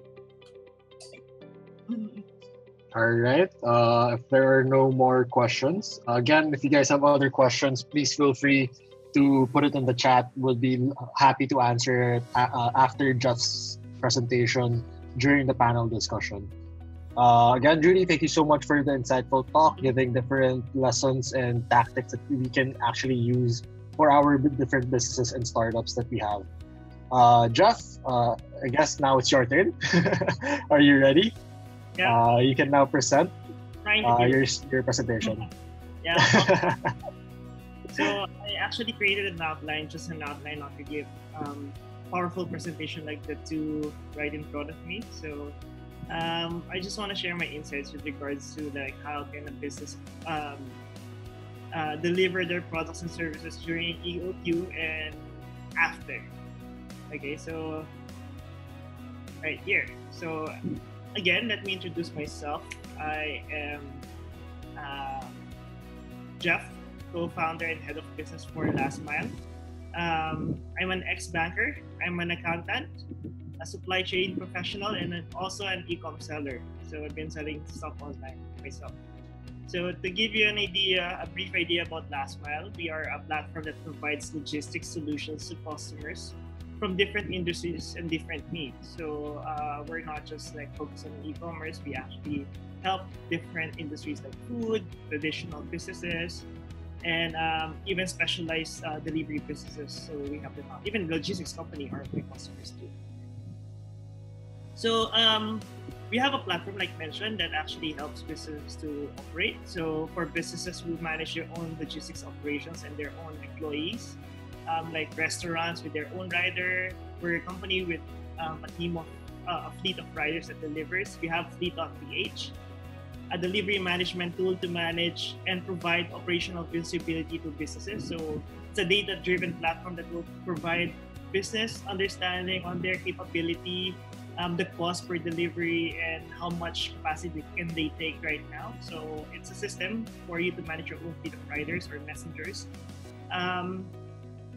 And also for businesses who would like to outsource delivery jobs to a third-party provider. So some of them doesn't want to actually have their own riders dedicated to them and pass on the effort to a third party. So we have a platform that actually matches you to the perfect third-party logistics provider to help you with the deliveries. And lastly, we have a platform wherein when business is actually scaling up, and that's actually the hardest part, and everybody says it's a good problem, but it is a problem. So we have a platform that would actually help them scale up. So that's Riders.ph. So we actually provide contractual deployment. So for example, I just need for a month, 2 days, 1 week. So we provide professional service provider to be deployed to their business to actually support their scaling needs. So those are the three products that we have for Last Mile. So again, today, I'll be discussing the topic on delivering your products and services during and after ACQ. So COVID-19 has greatly affected the business of all industries in the Philippines, and it's evidently seen right now, right? So with the lockdown, no business, especially if your business is not essential. So right now, we've been very active as a logistics provider partner. So we're actually, logistics is actually playing a huge role during this period that we are facing, and I'm here to share my insights and suggestions with the learnings that I have on how business should sell their products and services during and after ECQ. So we've been actively listening and providing, we actually even help businesses think of a solution to actually make their business operate, and listen to the needs and complaints of businesses through business group like Bounceback.ph, which is very helpful. Everybody would like to help each other out in that platform. So yeah, if you're not a part of it, I really do suggest you join that platform. So a typical entrepreneur would ask themselves, for their business, do we adapt or die? In this situation, COVID-19 is unmeasurable. As mentioned earlier, we don't know when it will end. Business would still pay for the rent, loans, fixed costs, employee salaries, most of them.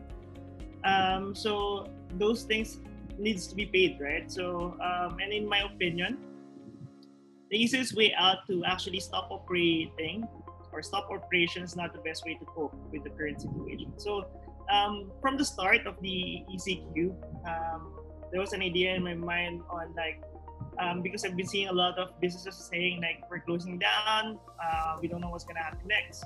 I started pitching the idea of how we can actually help business to still operate, especially if your business are classified as essential. So like I was thinking of like how can I actually help them still operate at this current status of the Philippines. So and that's something I'll be sharing to you right now with these topics that I have. So we've been always hearing it from the television, from the group that we need to adapt to the new normal. So most people say that ordering products, services online and delivering it to their homes is a new normal. And there's an apparent need now to create a new way to offer goods and services online and deliver it to your customer's doorstep. So being online or creating a way for you to actually deliver your goods to your customer's doorstep is the best strategy to cope and to still like sustain your business. And by doing so also, it will be a good solution for the ECQ, right? Like I've been telling a lot of my friends, when government's giving like monetary support to people, it actually might actually add more problems because they would need to go out and use the money to buy what they need. Unlike actually finding a way to actually send or deliver goods to end necessity to the people's doorstep. So that's what we are pitching and telling the business, why not all of us help each other out to do this? So the best way to cope right now is to actually, for a business, we normally tell them is to enable delivery services. So as mentioned again, this is the best time to explore deliveries as another business vertical to earn money and could possibly go beyond ECQ, especially if your products are essential. If you're selling like essential products declared by DTI and IATF. So the common customers that we're serving are sourcing and selling, delivering essential products like medicine, multivitamins, and any health and wellness products. And also PPE, the sourcing of personal protective equipment from another country or another space, or even producing them to actually supply the frontliners and communities who need such products. Another busy businesses that we're actually supporting right now are grocery shopping. So as mentioned, like I really do think this is the best way to actually help the country to keep people Filipinos at home by helping them by providing a way for Filipinos to order online, and we'll help you with the fulfillment. So like delivering the goods to their doorsteps. And lastly, like one of the busiest customers even right now. So this is what we're keeping our team busy. The food delivery industry. So we've been like constantly onboarding restaurants and helping them out to operate their delivery service to their customer.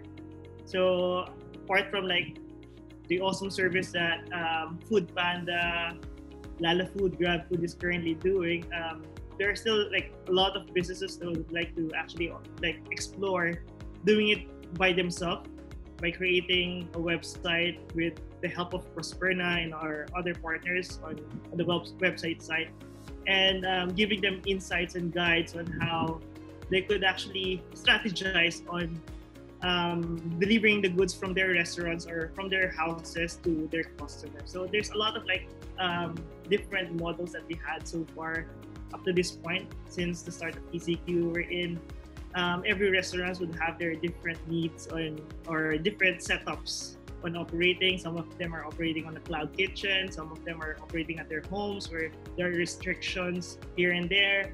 Some of them are still operating on a restaurants, and they're still restaurants, and we're getting the goods from there and deliver it to the customer. So our role here that keeps us very busy is to actually guide them through, especially for those ones who are not used to offering such services. So hand in hand, along with the products or the platforms that we have. So again, for business who has their own delivery riders, we actually guide them how to actually manage them and utilize them, or somewhat incentivize these riders who are still working right now. So we have restaurants customer who has their own riders, and they really do appreciate the effort that their riders or their team, their unit actually does. Despite with the whole scenario, not because they're desperate that they need money, but because like they're also like contributing to help the business still operate and cope with the current situation. So along with the deployment of the platform, we actually guide them through how we can actually measure and manage well these people, the kitchen, the riders, so they can actually obtain more income, so they can share it back to their frontliners, to their employees.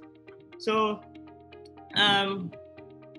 food delivery has been very busy because, like, for the obvious reason, like me, I don't have any way to buy my ingredients in the supermarket unless I had to queue for 4 hours outside the grocery store for me to get in, and then another like few more hours to actually buy my stuff and queue to check out, and that would actually expose us to, you know, like to the germs. Like, we don't know if we're gonna acquire them while we're queuing, while we're inside the supermarket and all.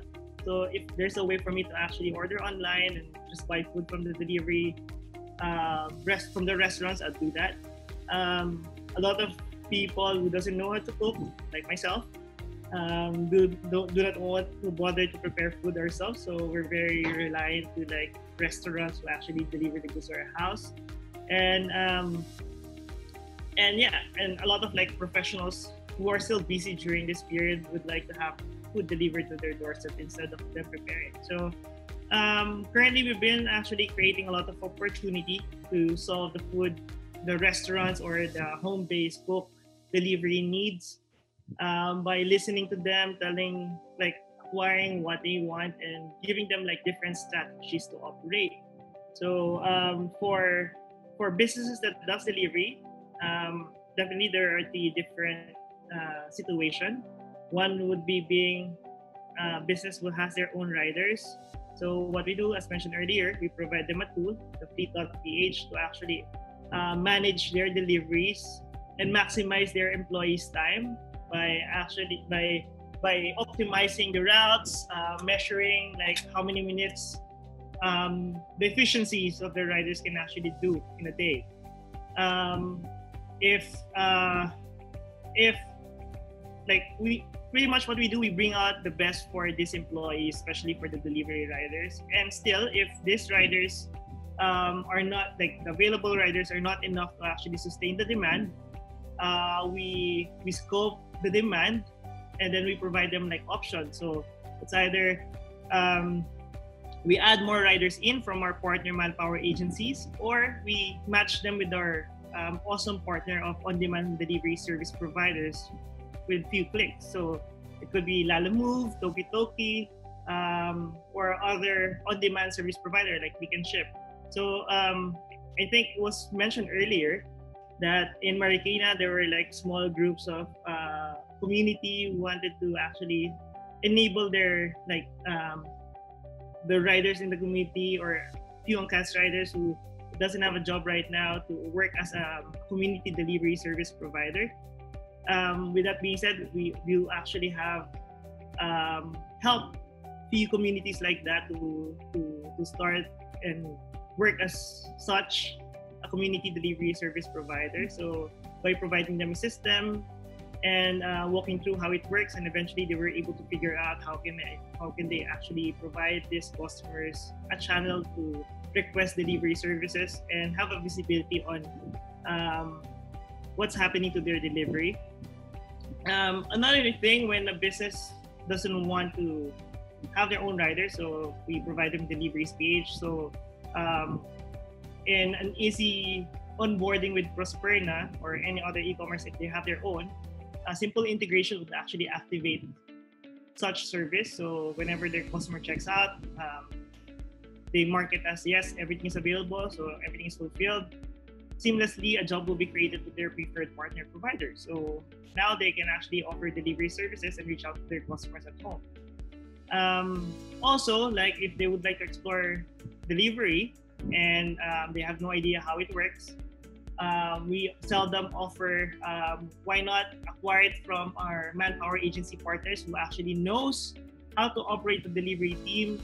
And these manpower agency partners that we have, they actually guide these businesses on how to manage their delivery. So a good story is like, a common story for our customer that starts their delivery services from nothing, from no experience at all to now.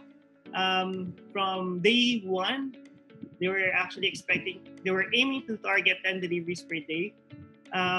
But the rider, because of the familiar, like they're still trying to get used to the whole process.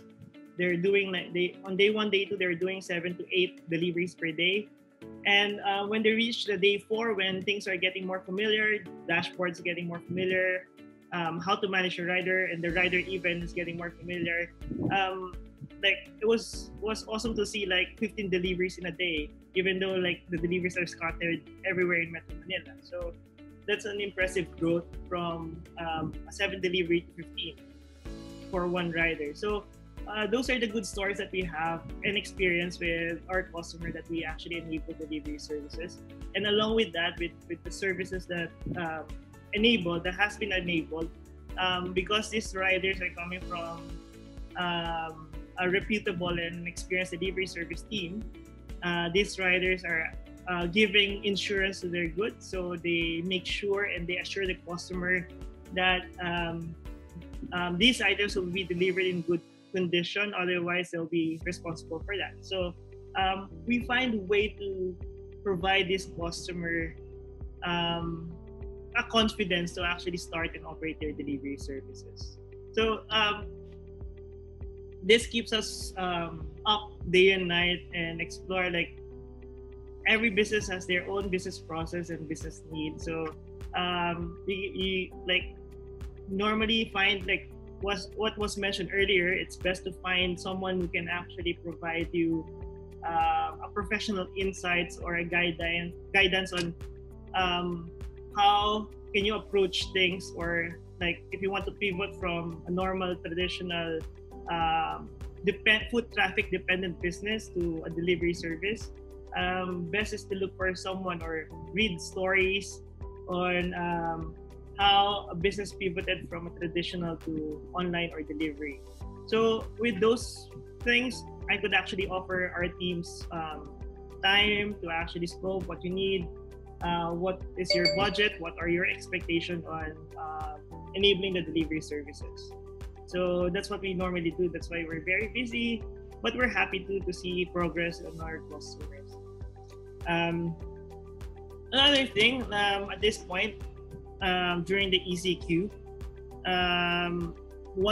if you're not really selling products and you're selling services, I've been like reading through a lot of sorry, if I may go back to the delivery for those ones with goods. I would really encourage you to, like, this is the best time to explore, because this might be something you can actually do or have as a vertical moving forward even after ECQ. So yeah, we can actually help you, like with Last Mile can actually help you explore that direction with the help of Prosperna, being an online platform, give you like a brief idea on the overhead, how many people do you need to actually operate the business. And then going out of my possible expertise of delivery, if you're on a service part, I've noticed that there are a lot of services that can be offered online remotely, even though like you're not facing the customer. So one of them is like, even though it involves logistics, but the service is there, like bill management, services. Like we can actually help people to pay their bills, even though they're at home. There are things that you can do like consultancy. There are like you can offer like if you have a team and you still like to operate and you have like a team who are capable to do marketing and selling, so you can offer your team you can pivot into a virtual assistants to do sales for businesses who are like still operating right now. And by doing so, you will add more flexibility to this team. I've been watching a lot of like being an e-commerce guy. I've been watching like I know drop shipping. I've been watching a lot of clips in YouTube about like drop servicing, which is like a lot of people are trying to push now. We can actually connect service providers who are still operating, or like you can be that service provider. You can go online and look for drop service partners who can like reach out to a lot of businesses. Or you can be that drop service platform that you can actually aggregate all the services and sell it to business who need it, right? So there's a lot of opportunity, and like creating a website, creating an e-commerce. Like I suggest creating a catalog of your services and your offerings, and provide a way for your possible customers to reach out to you by clicking few buttons and eventually like let the website work and offer your services to them. So I really do suggest that. I've been seeing like a lot of like stories about that, wherein from traditional they went online even during ECQ and things are different. So they were able to explore new verticals despite with this.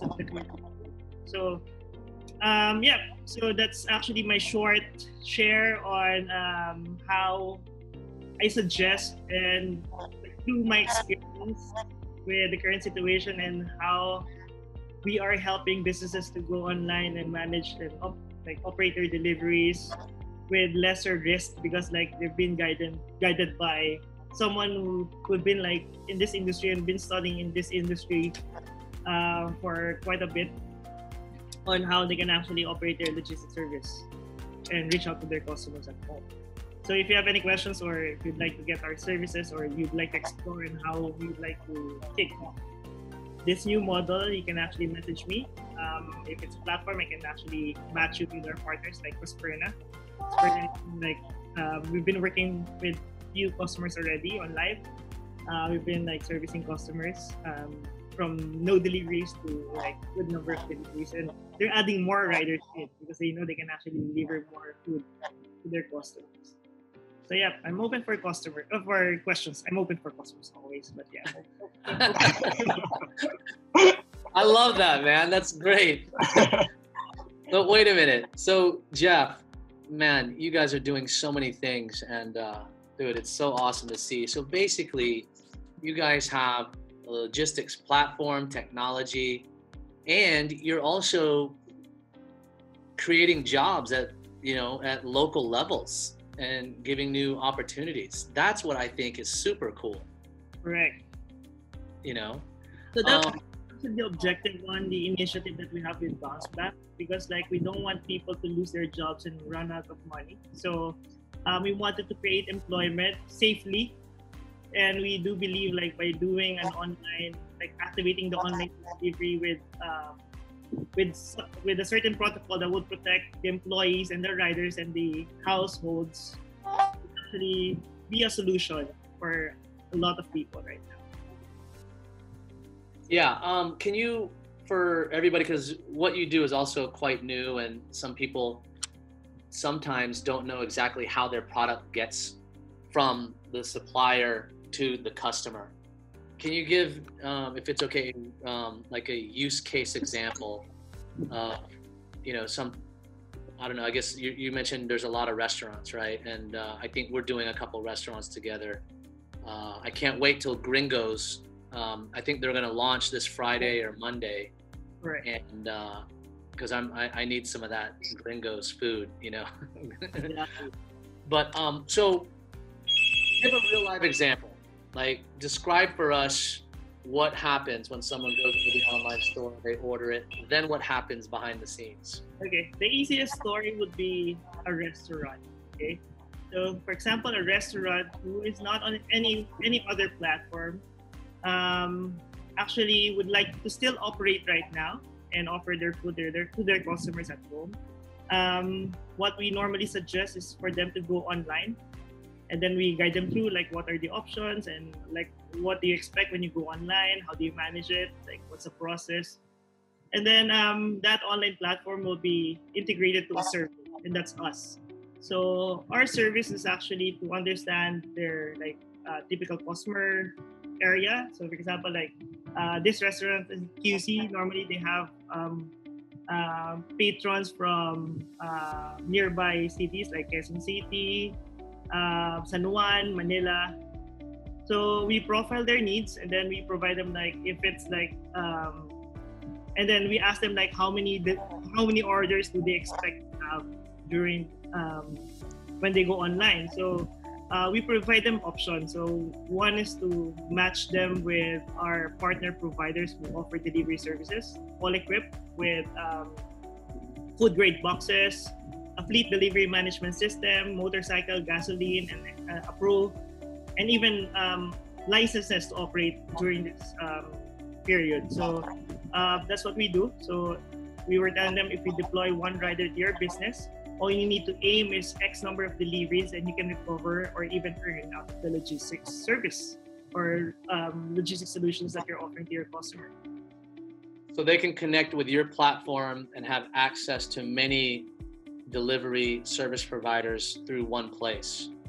And then based on, where their customers are, how often and what type of deliveries, your software will basically do all the thinking for them to make sure the product gets picked up and delivered. Right? I think Jeff disconnected. Jeff? Oh, okay. I thought I was frozen. Yeah, I think Jeff disconnected.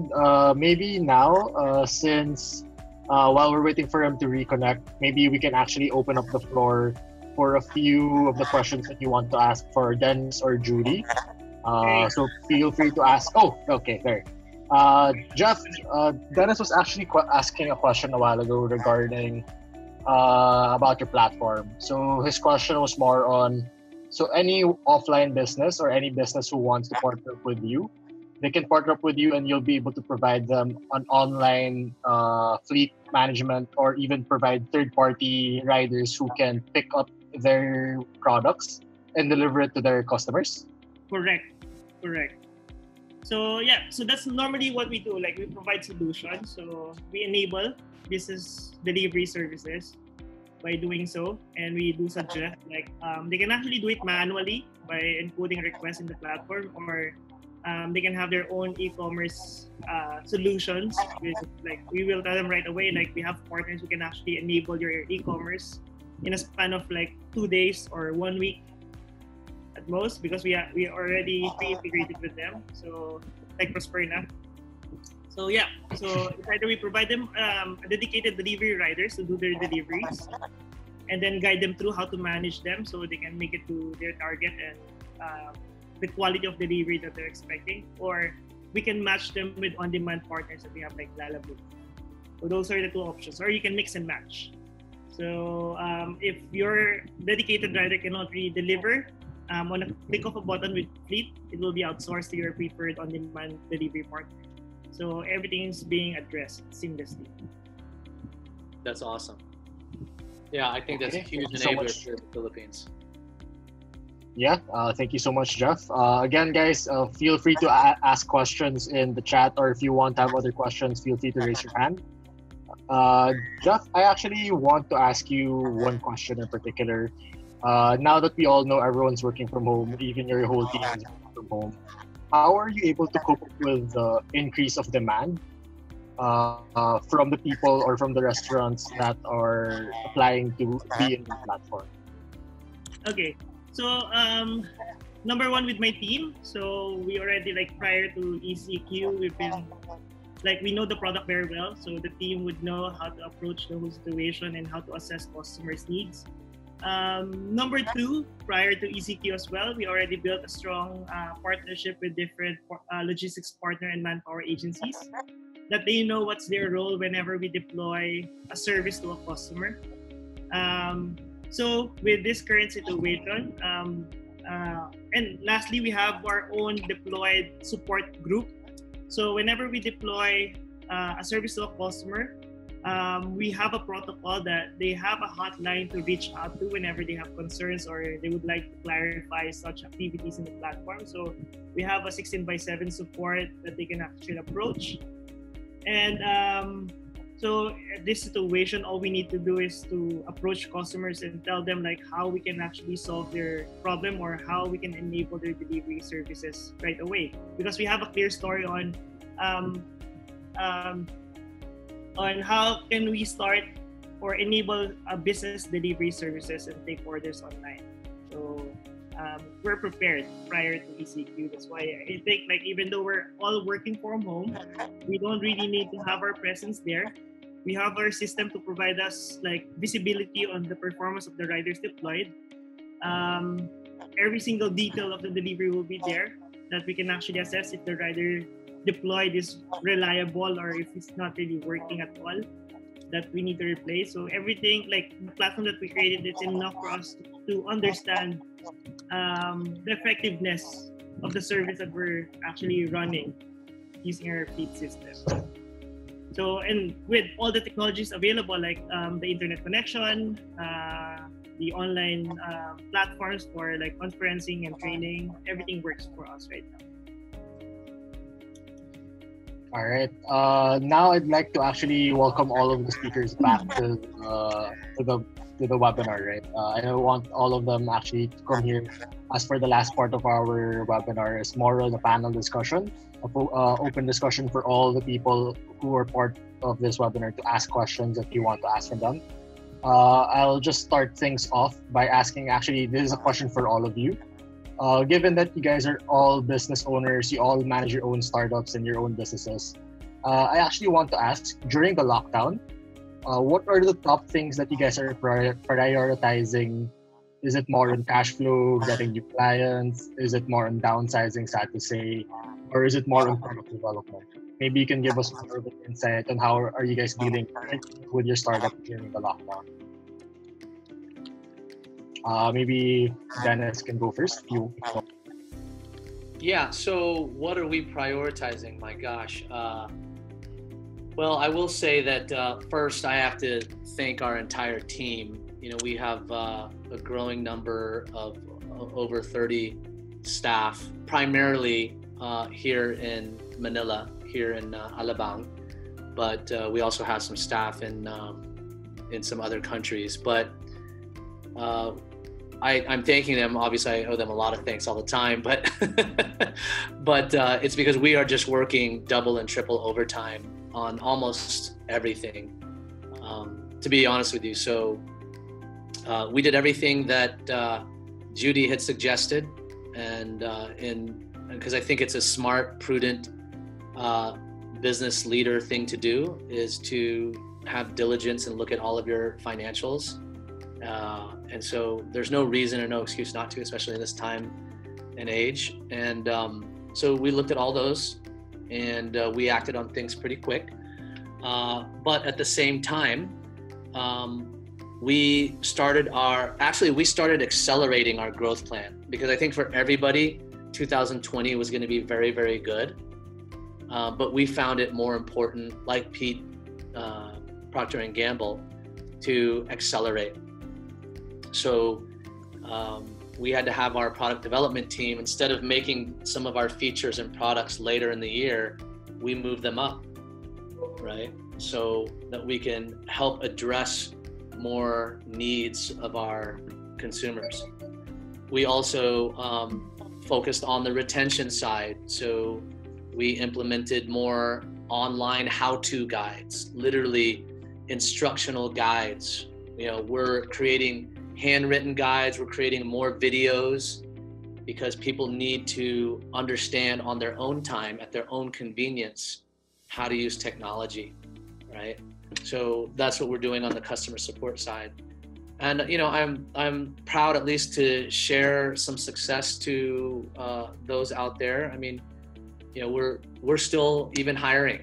So if you or anybody else out there in the community knows some really good solid people that want to help enable companies through their digital transformation, we're happy to get introduced. But we're trying to do everything we can to empower SMEs here in the Philippines, because now is when they really need it most. And even if that means making these sacrifices of time and investing more now, it's just something we have to do. We never even thought about not doing it.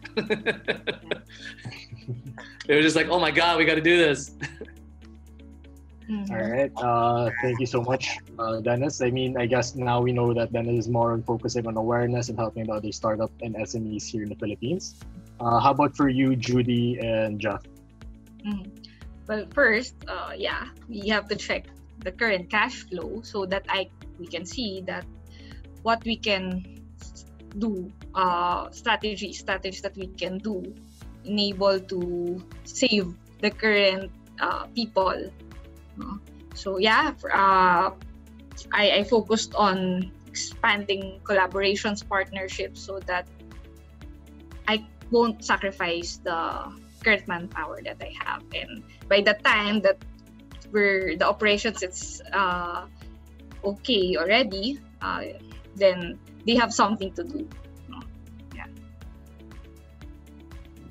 Okay, so it's really managing the cash flows. I actually wanted to follow up question with that. Regarding while we were talking about automation and how to prioritize everything, what do you think should be automated in terms of the lockdown right now? What should you prioritize in automating so these things won't be redundant for your employees, so that we can focus on something else?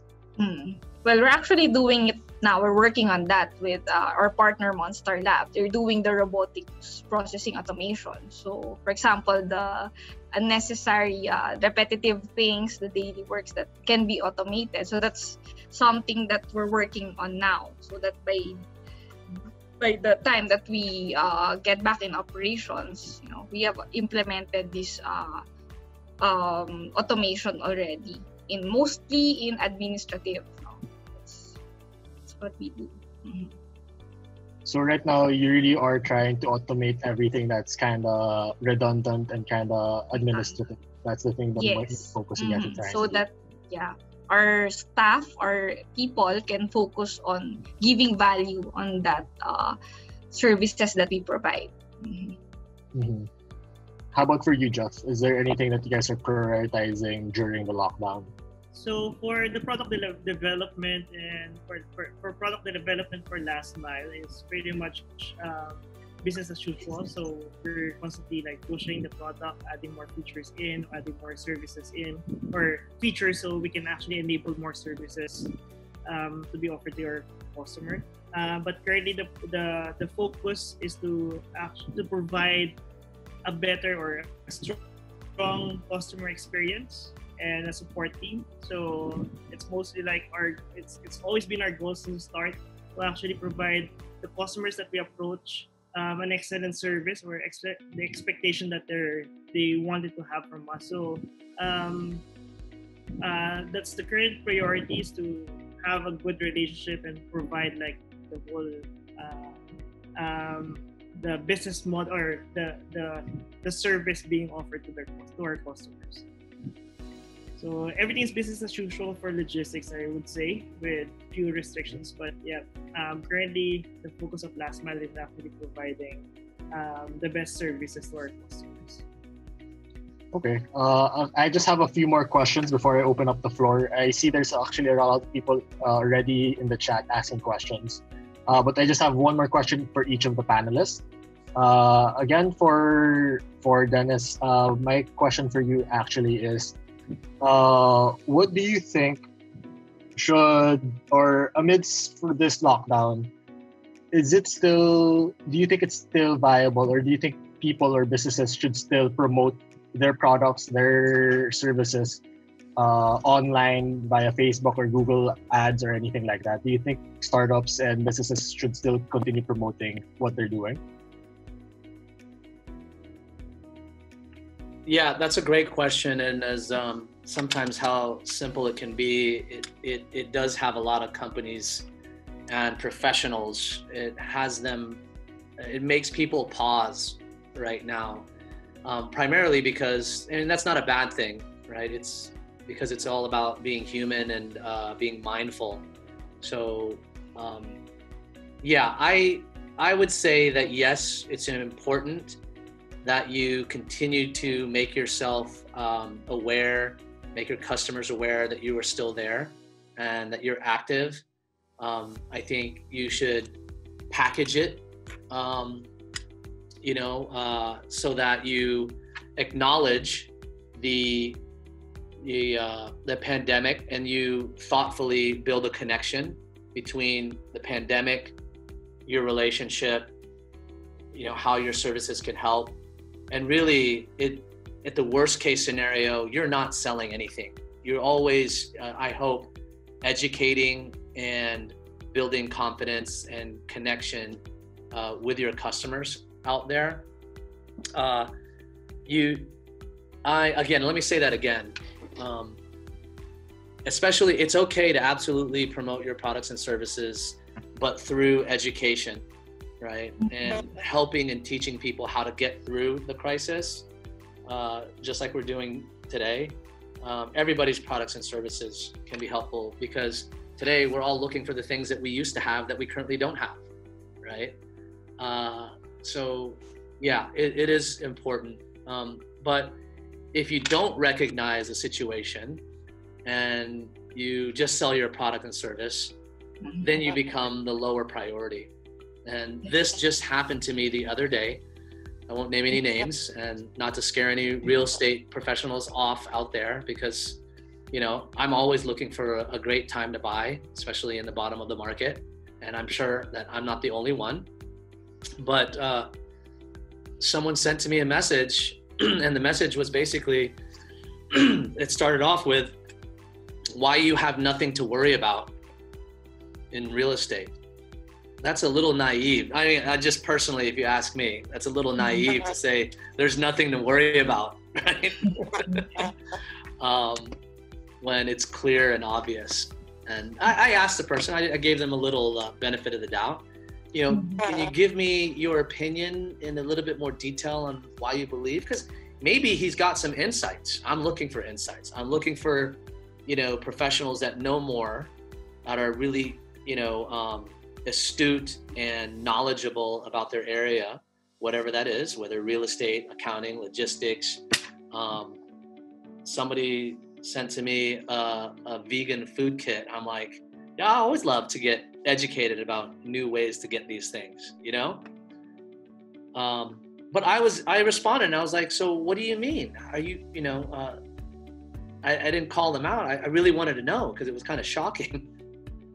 So yeah, there's just a right way and probably not a wrong way to do it. So yeah, hopefully that helps. But absolutely, you should be out there without a doubt. People want to know, and people really actually still feel good, and it adds a little bit of resilience to the world these days, just to show that everything is still moving. So it's really more focusing on the messaging, more of like how I can help you, how we can work together, and helping your business or you in general. Absolutely. With or without the crisis, that's our big mantra. Right? Okay. So I guess for those people who are trying to actually still promote their products, I guess really more of the messaging, really more on how you can help others in this time of crisis, right? Judy, you were talking a while ago more of automation and things to automate.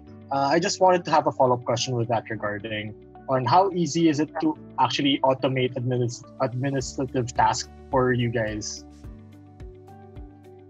Well, actually in our business, because it's doing the back office, so we have a lot of repetitive tasks that first you have to document it so that we know where can we see what to automate.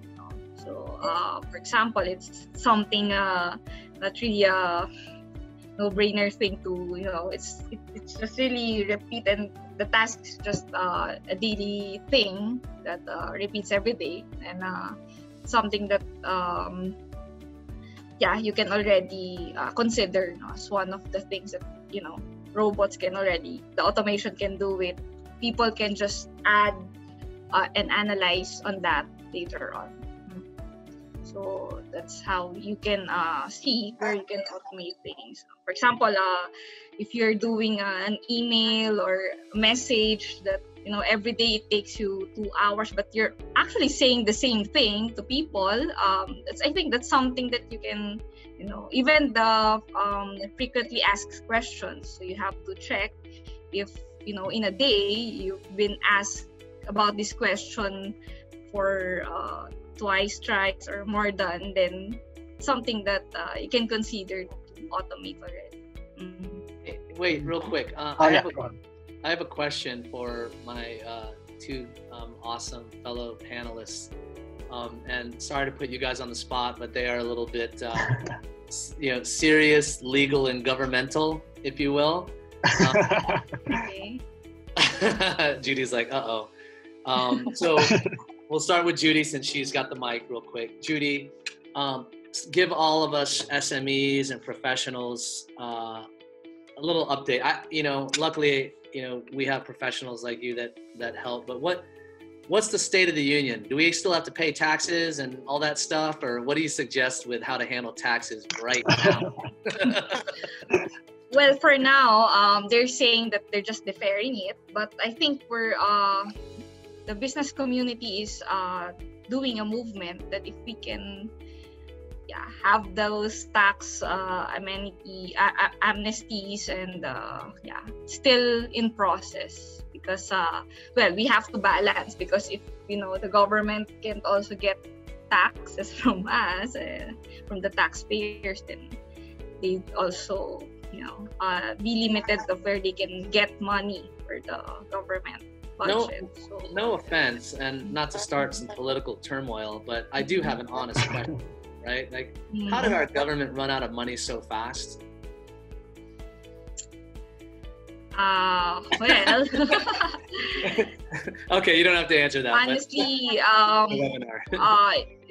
this movement that we're doing with the private sectors, we're trying to make solutions together, trying to thrive and survive with our own means, putting it all together. I think that's what best we can really hold on for now, than just to wait and really be hopeful for what the government can give us. Yeah, good emphasis on that point. Let's not wait for those. Yeah. All right, my other kind of legal / government / question is for Jeff. Mm-hmm. Jeff, what's the latest update on what can or can't be delivered as of right now in getting through across city lines? Correct. What are you hearing from your channels? Actually, that's really tough. I know. There's no clear mandate on such, and there's no clear definition of the essential products and what can be moved here and there. What I understand from our experience with the team, we've been having problems here and there. Miscommunication between LGUs. LGUs sometimes impose something outside what the IATF actually declares. Even the rider has their IATF passes. If they don't have the rapid pass stickers, you cannot go through. So if some LGUs allows deliveries as long as those are necessities like food, groceries, vegetables, and all.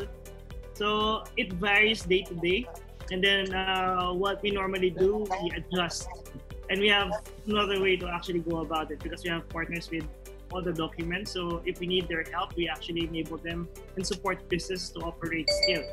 So that's the beauty of having our platform with different logistics providers involved in one platform. We can actually create a solution even though we have a problem right on the spot.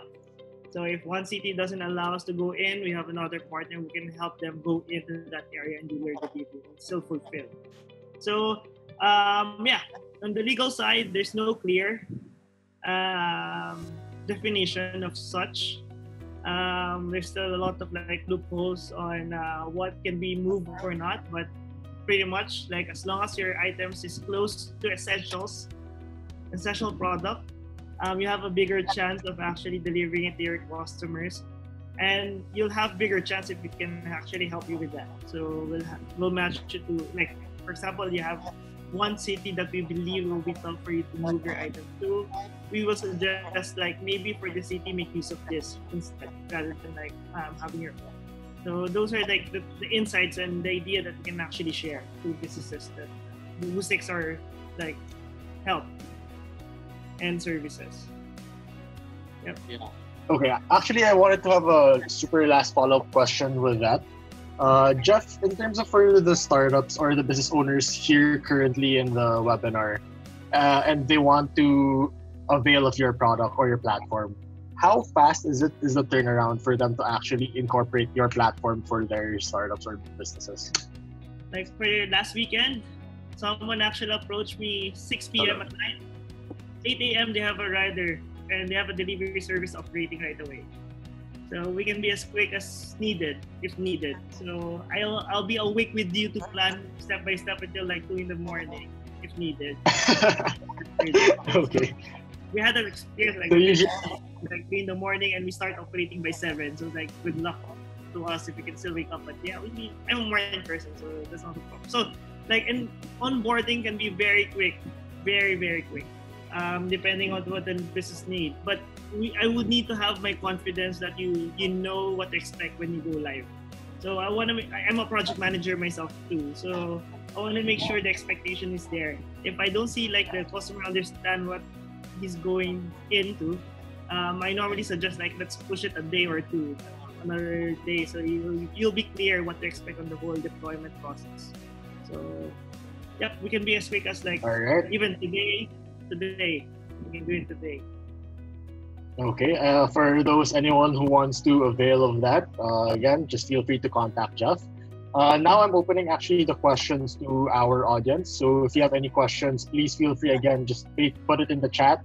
Or if you want, please raise your hand so you can unmute yourself and you can ask your questions to our speakers. Okay, yeah, go ahead, Jam. All right, can you hear me? Yep. Yes, go ahead. All right, thanks. Guys, the three of you, thank you very much. This has been very enlightening, and I wish that there had been more people listening.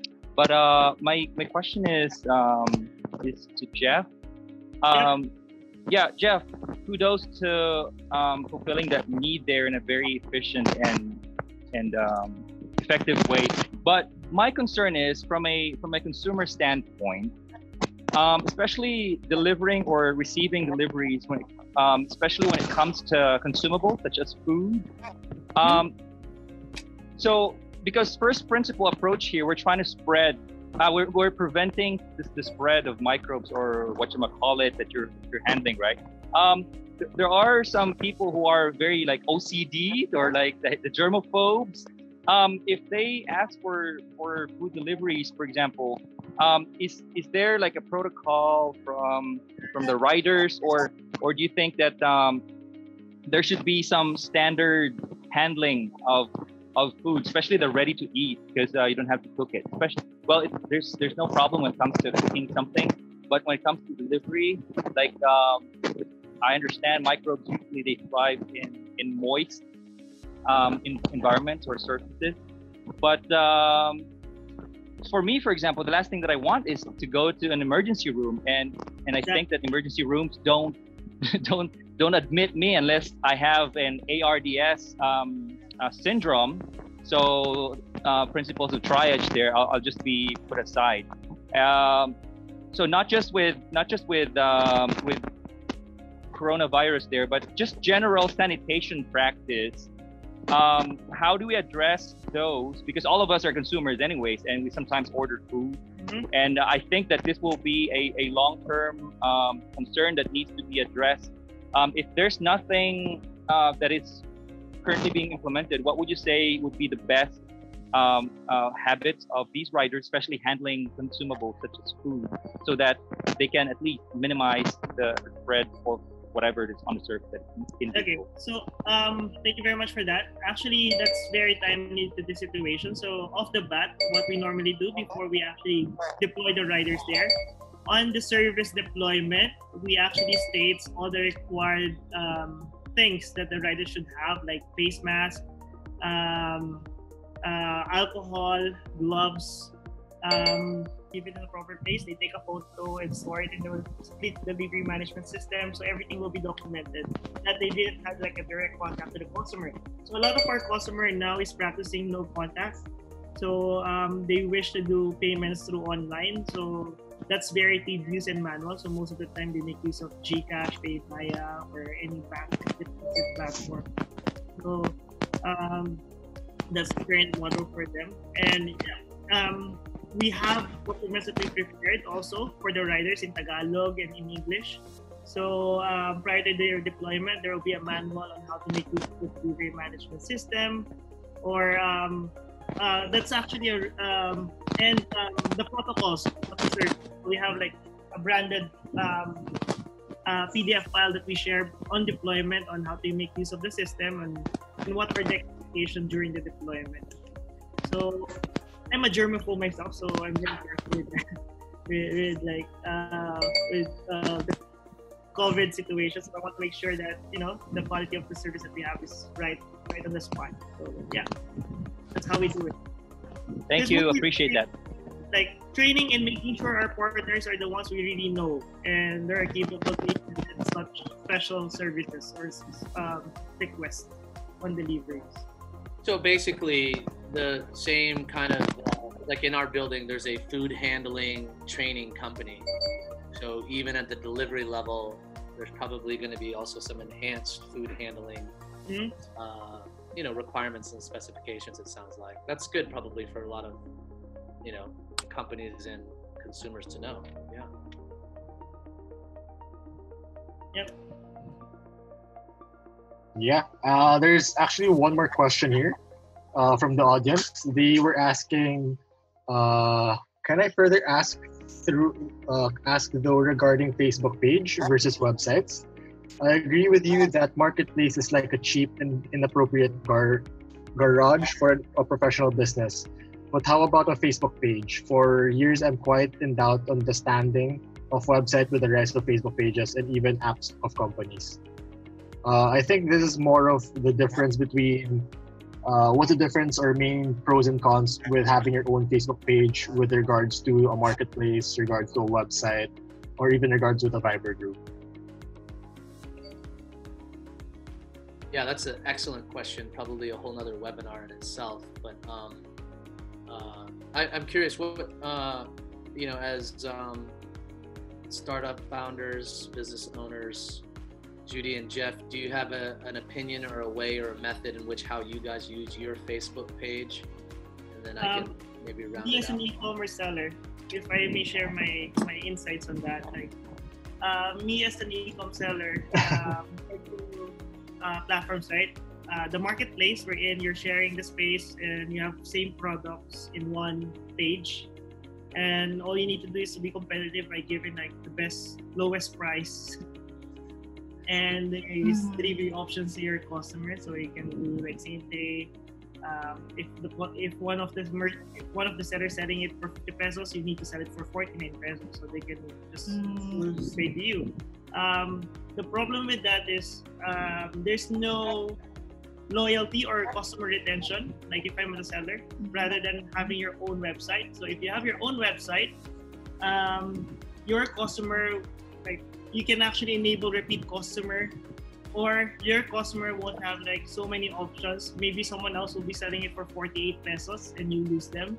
And they thought of like your products is similar to them, but what you're offering is better than that 48 pesos. So for customer retention, I would say your own website will be the best way to do it.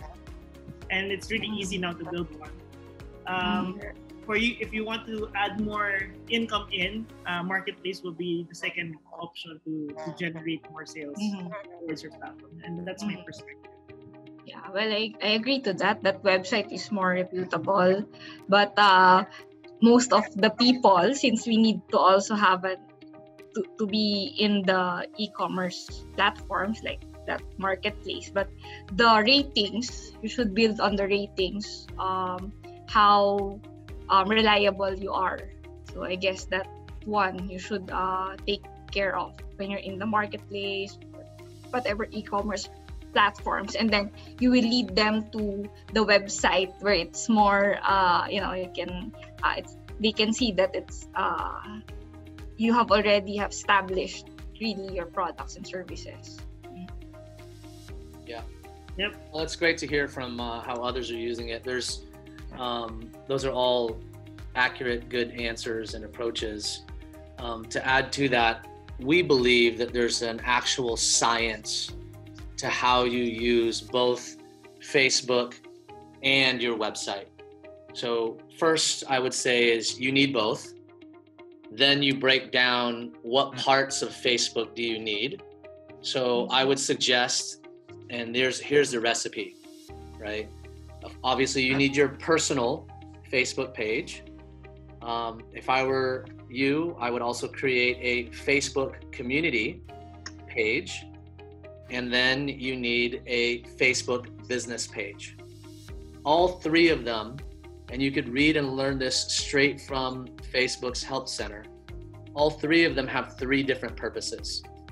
And when you understand the different purposes of them, then you'll know how they work for your business. And then you'll know how it works with Facebook and your website, right?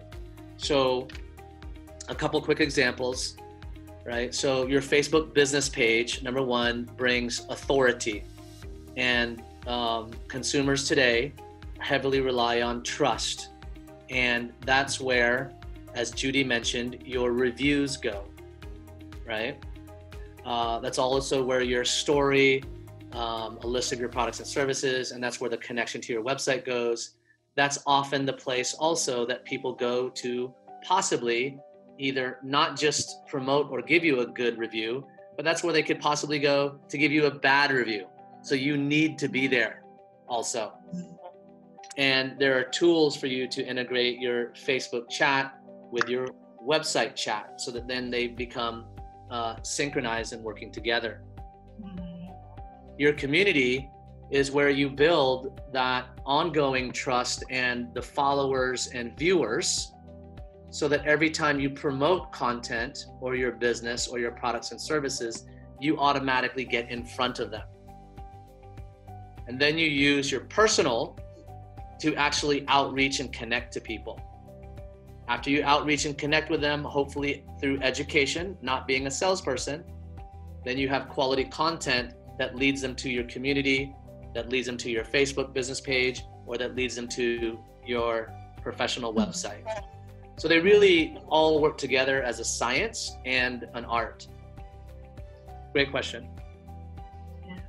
All right, so it's really more on having actually all of them together cohesively and targeting the right people with the right channel. So it's really more on how you can use each of the different channels the right way, so you can optimize and get more customer feedback, get more customer acquisition from all those different channels. Okay, is there any other final questions before we end this webinar? I know we've exceeded about 2 hours already, the target time. I hope everyone's still okay. Thank you for everyone who's actually stayed with us throughout the whole webinar. Again, last call for any last questions that you want to ask before we end the session. Okay, there's one more question. I'll go. Jam, go ahead. Okay, thank you very much. Real quick, this is for Dennis. So we need to strategize that we should not be salesy, right? We should not like ask for business. You put in a bad light there.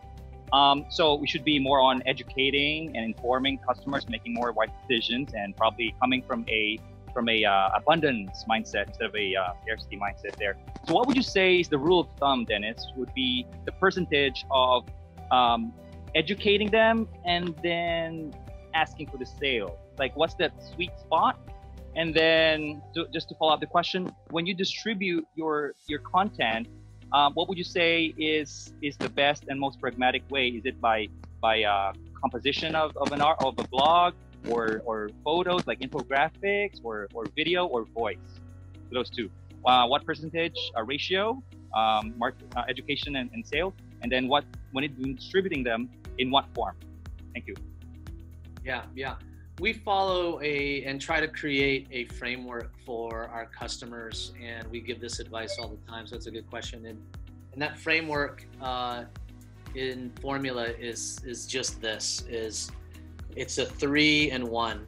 So I believe that human nature is kind of set up that if you give and help somebody with useful, insightful information 3 times, then again, there's no magic number, but that's just a good standard. Then you have earned some right to ask for some kind of next step or some kind of request to have a call. But it's anything less than 3, I guess that's another way to look at it. Anything less than 3, you just shouting, salesperson, I want to sell you something. I want to, I'm only operating on my self-interest. And that's probably the biggest no-no.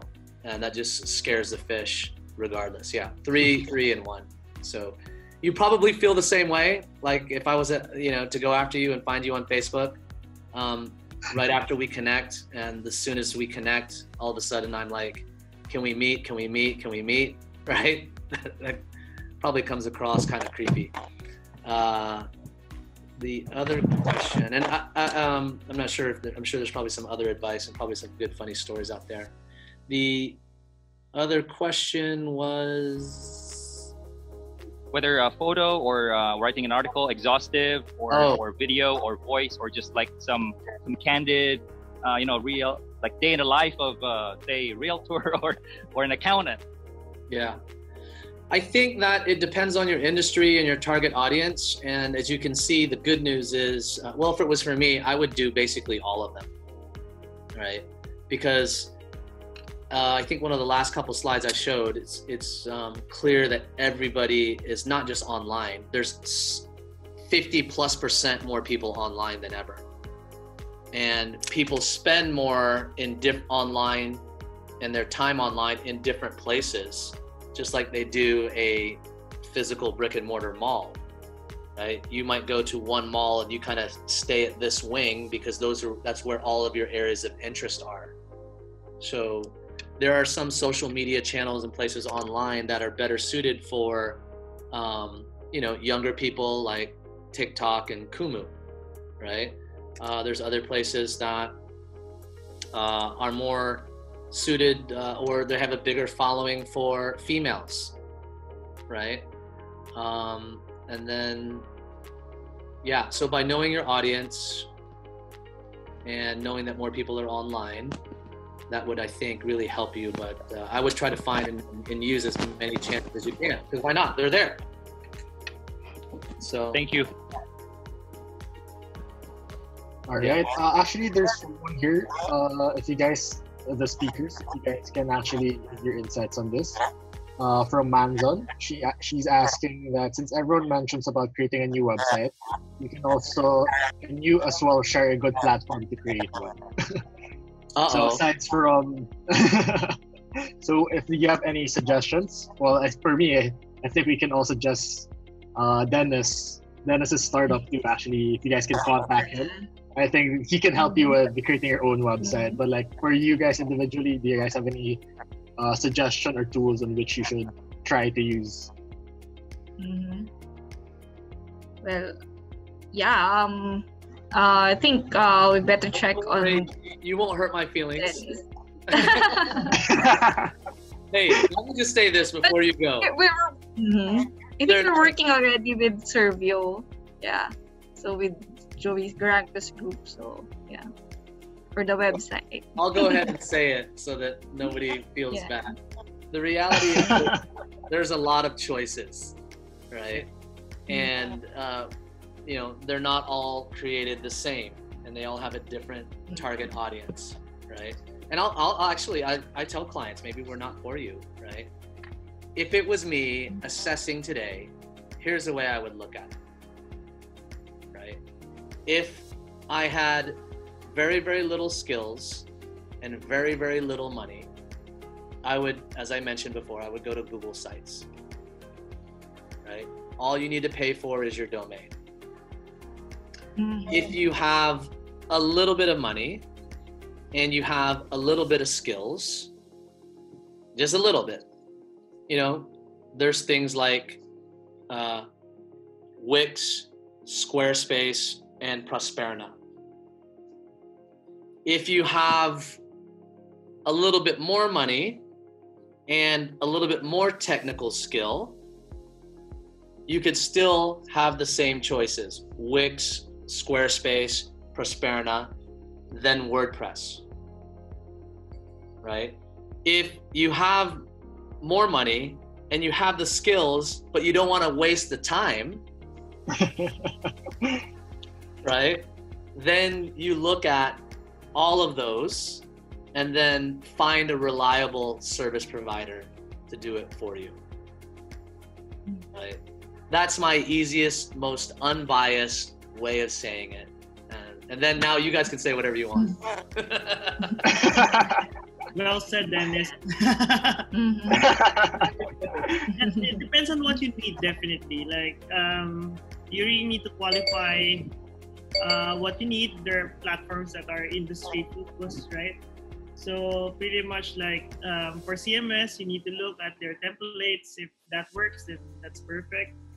The services, the features, all you need to qualify those, and also the team, the support. So having an international platform might be tough for the support unless you pay for a premium.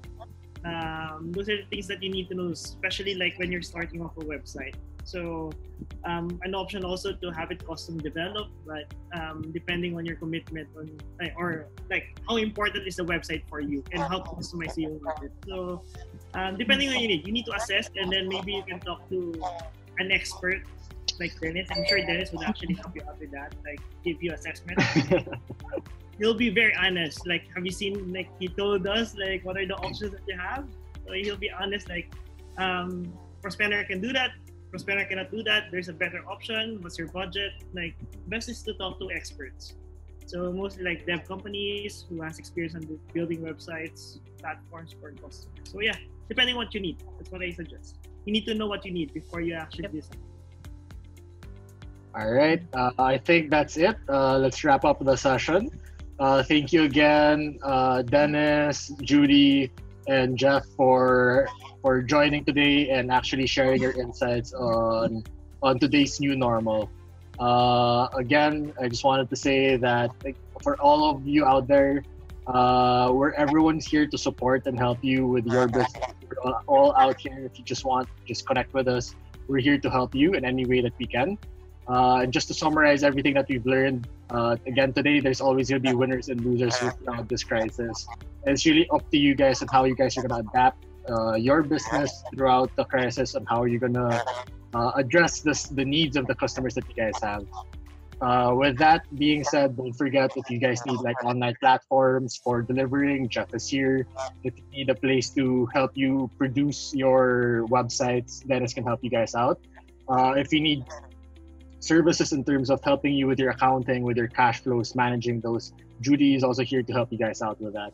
Let's keep in mind that we want to make sure that all of us survive throughout this crisis and make sure that we bounce back after the COVID lockdown. So again, with that, thank you everyone again for joining today's session.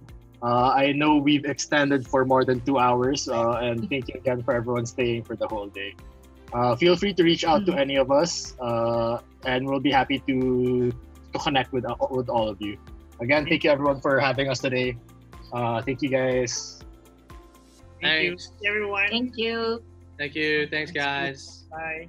Congratulations, Jeff and Judy. You guys are awesome. Thank you. Yeah, thank you also, Carlo. Thank you. Carlo, man. Enjoy the rest. Thank you. Enjoy the rest of the day, guys. This is a good Like an online day networking for you, session. Carlo. after this kind of talk with like our own drinks on hand. Next time we should have our own beers, online networking. Hey, wait a minute. You guys want to stay for a little bit? We can do, post-event happy hour.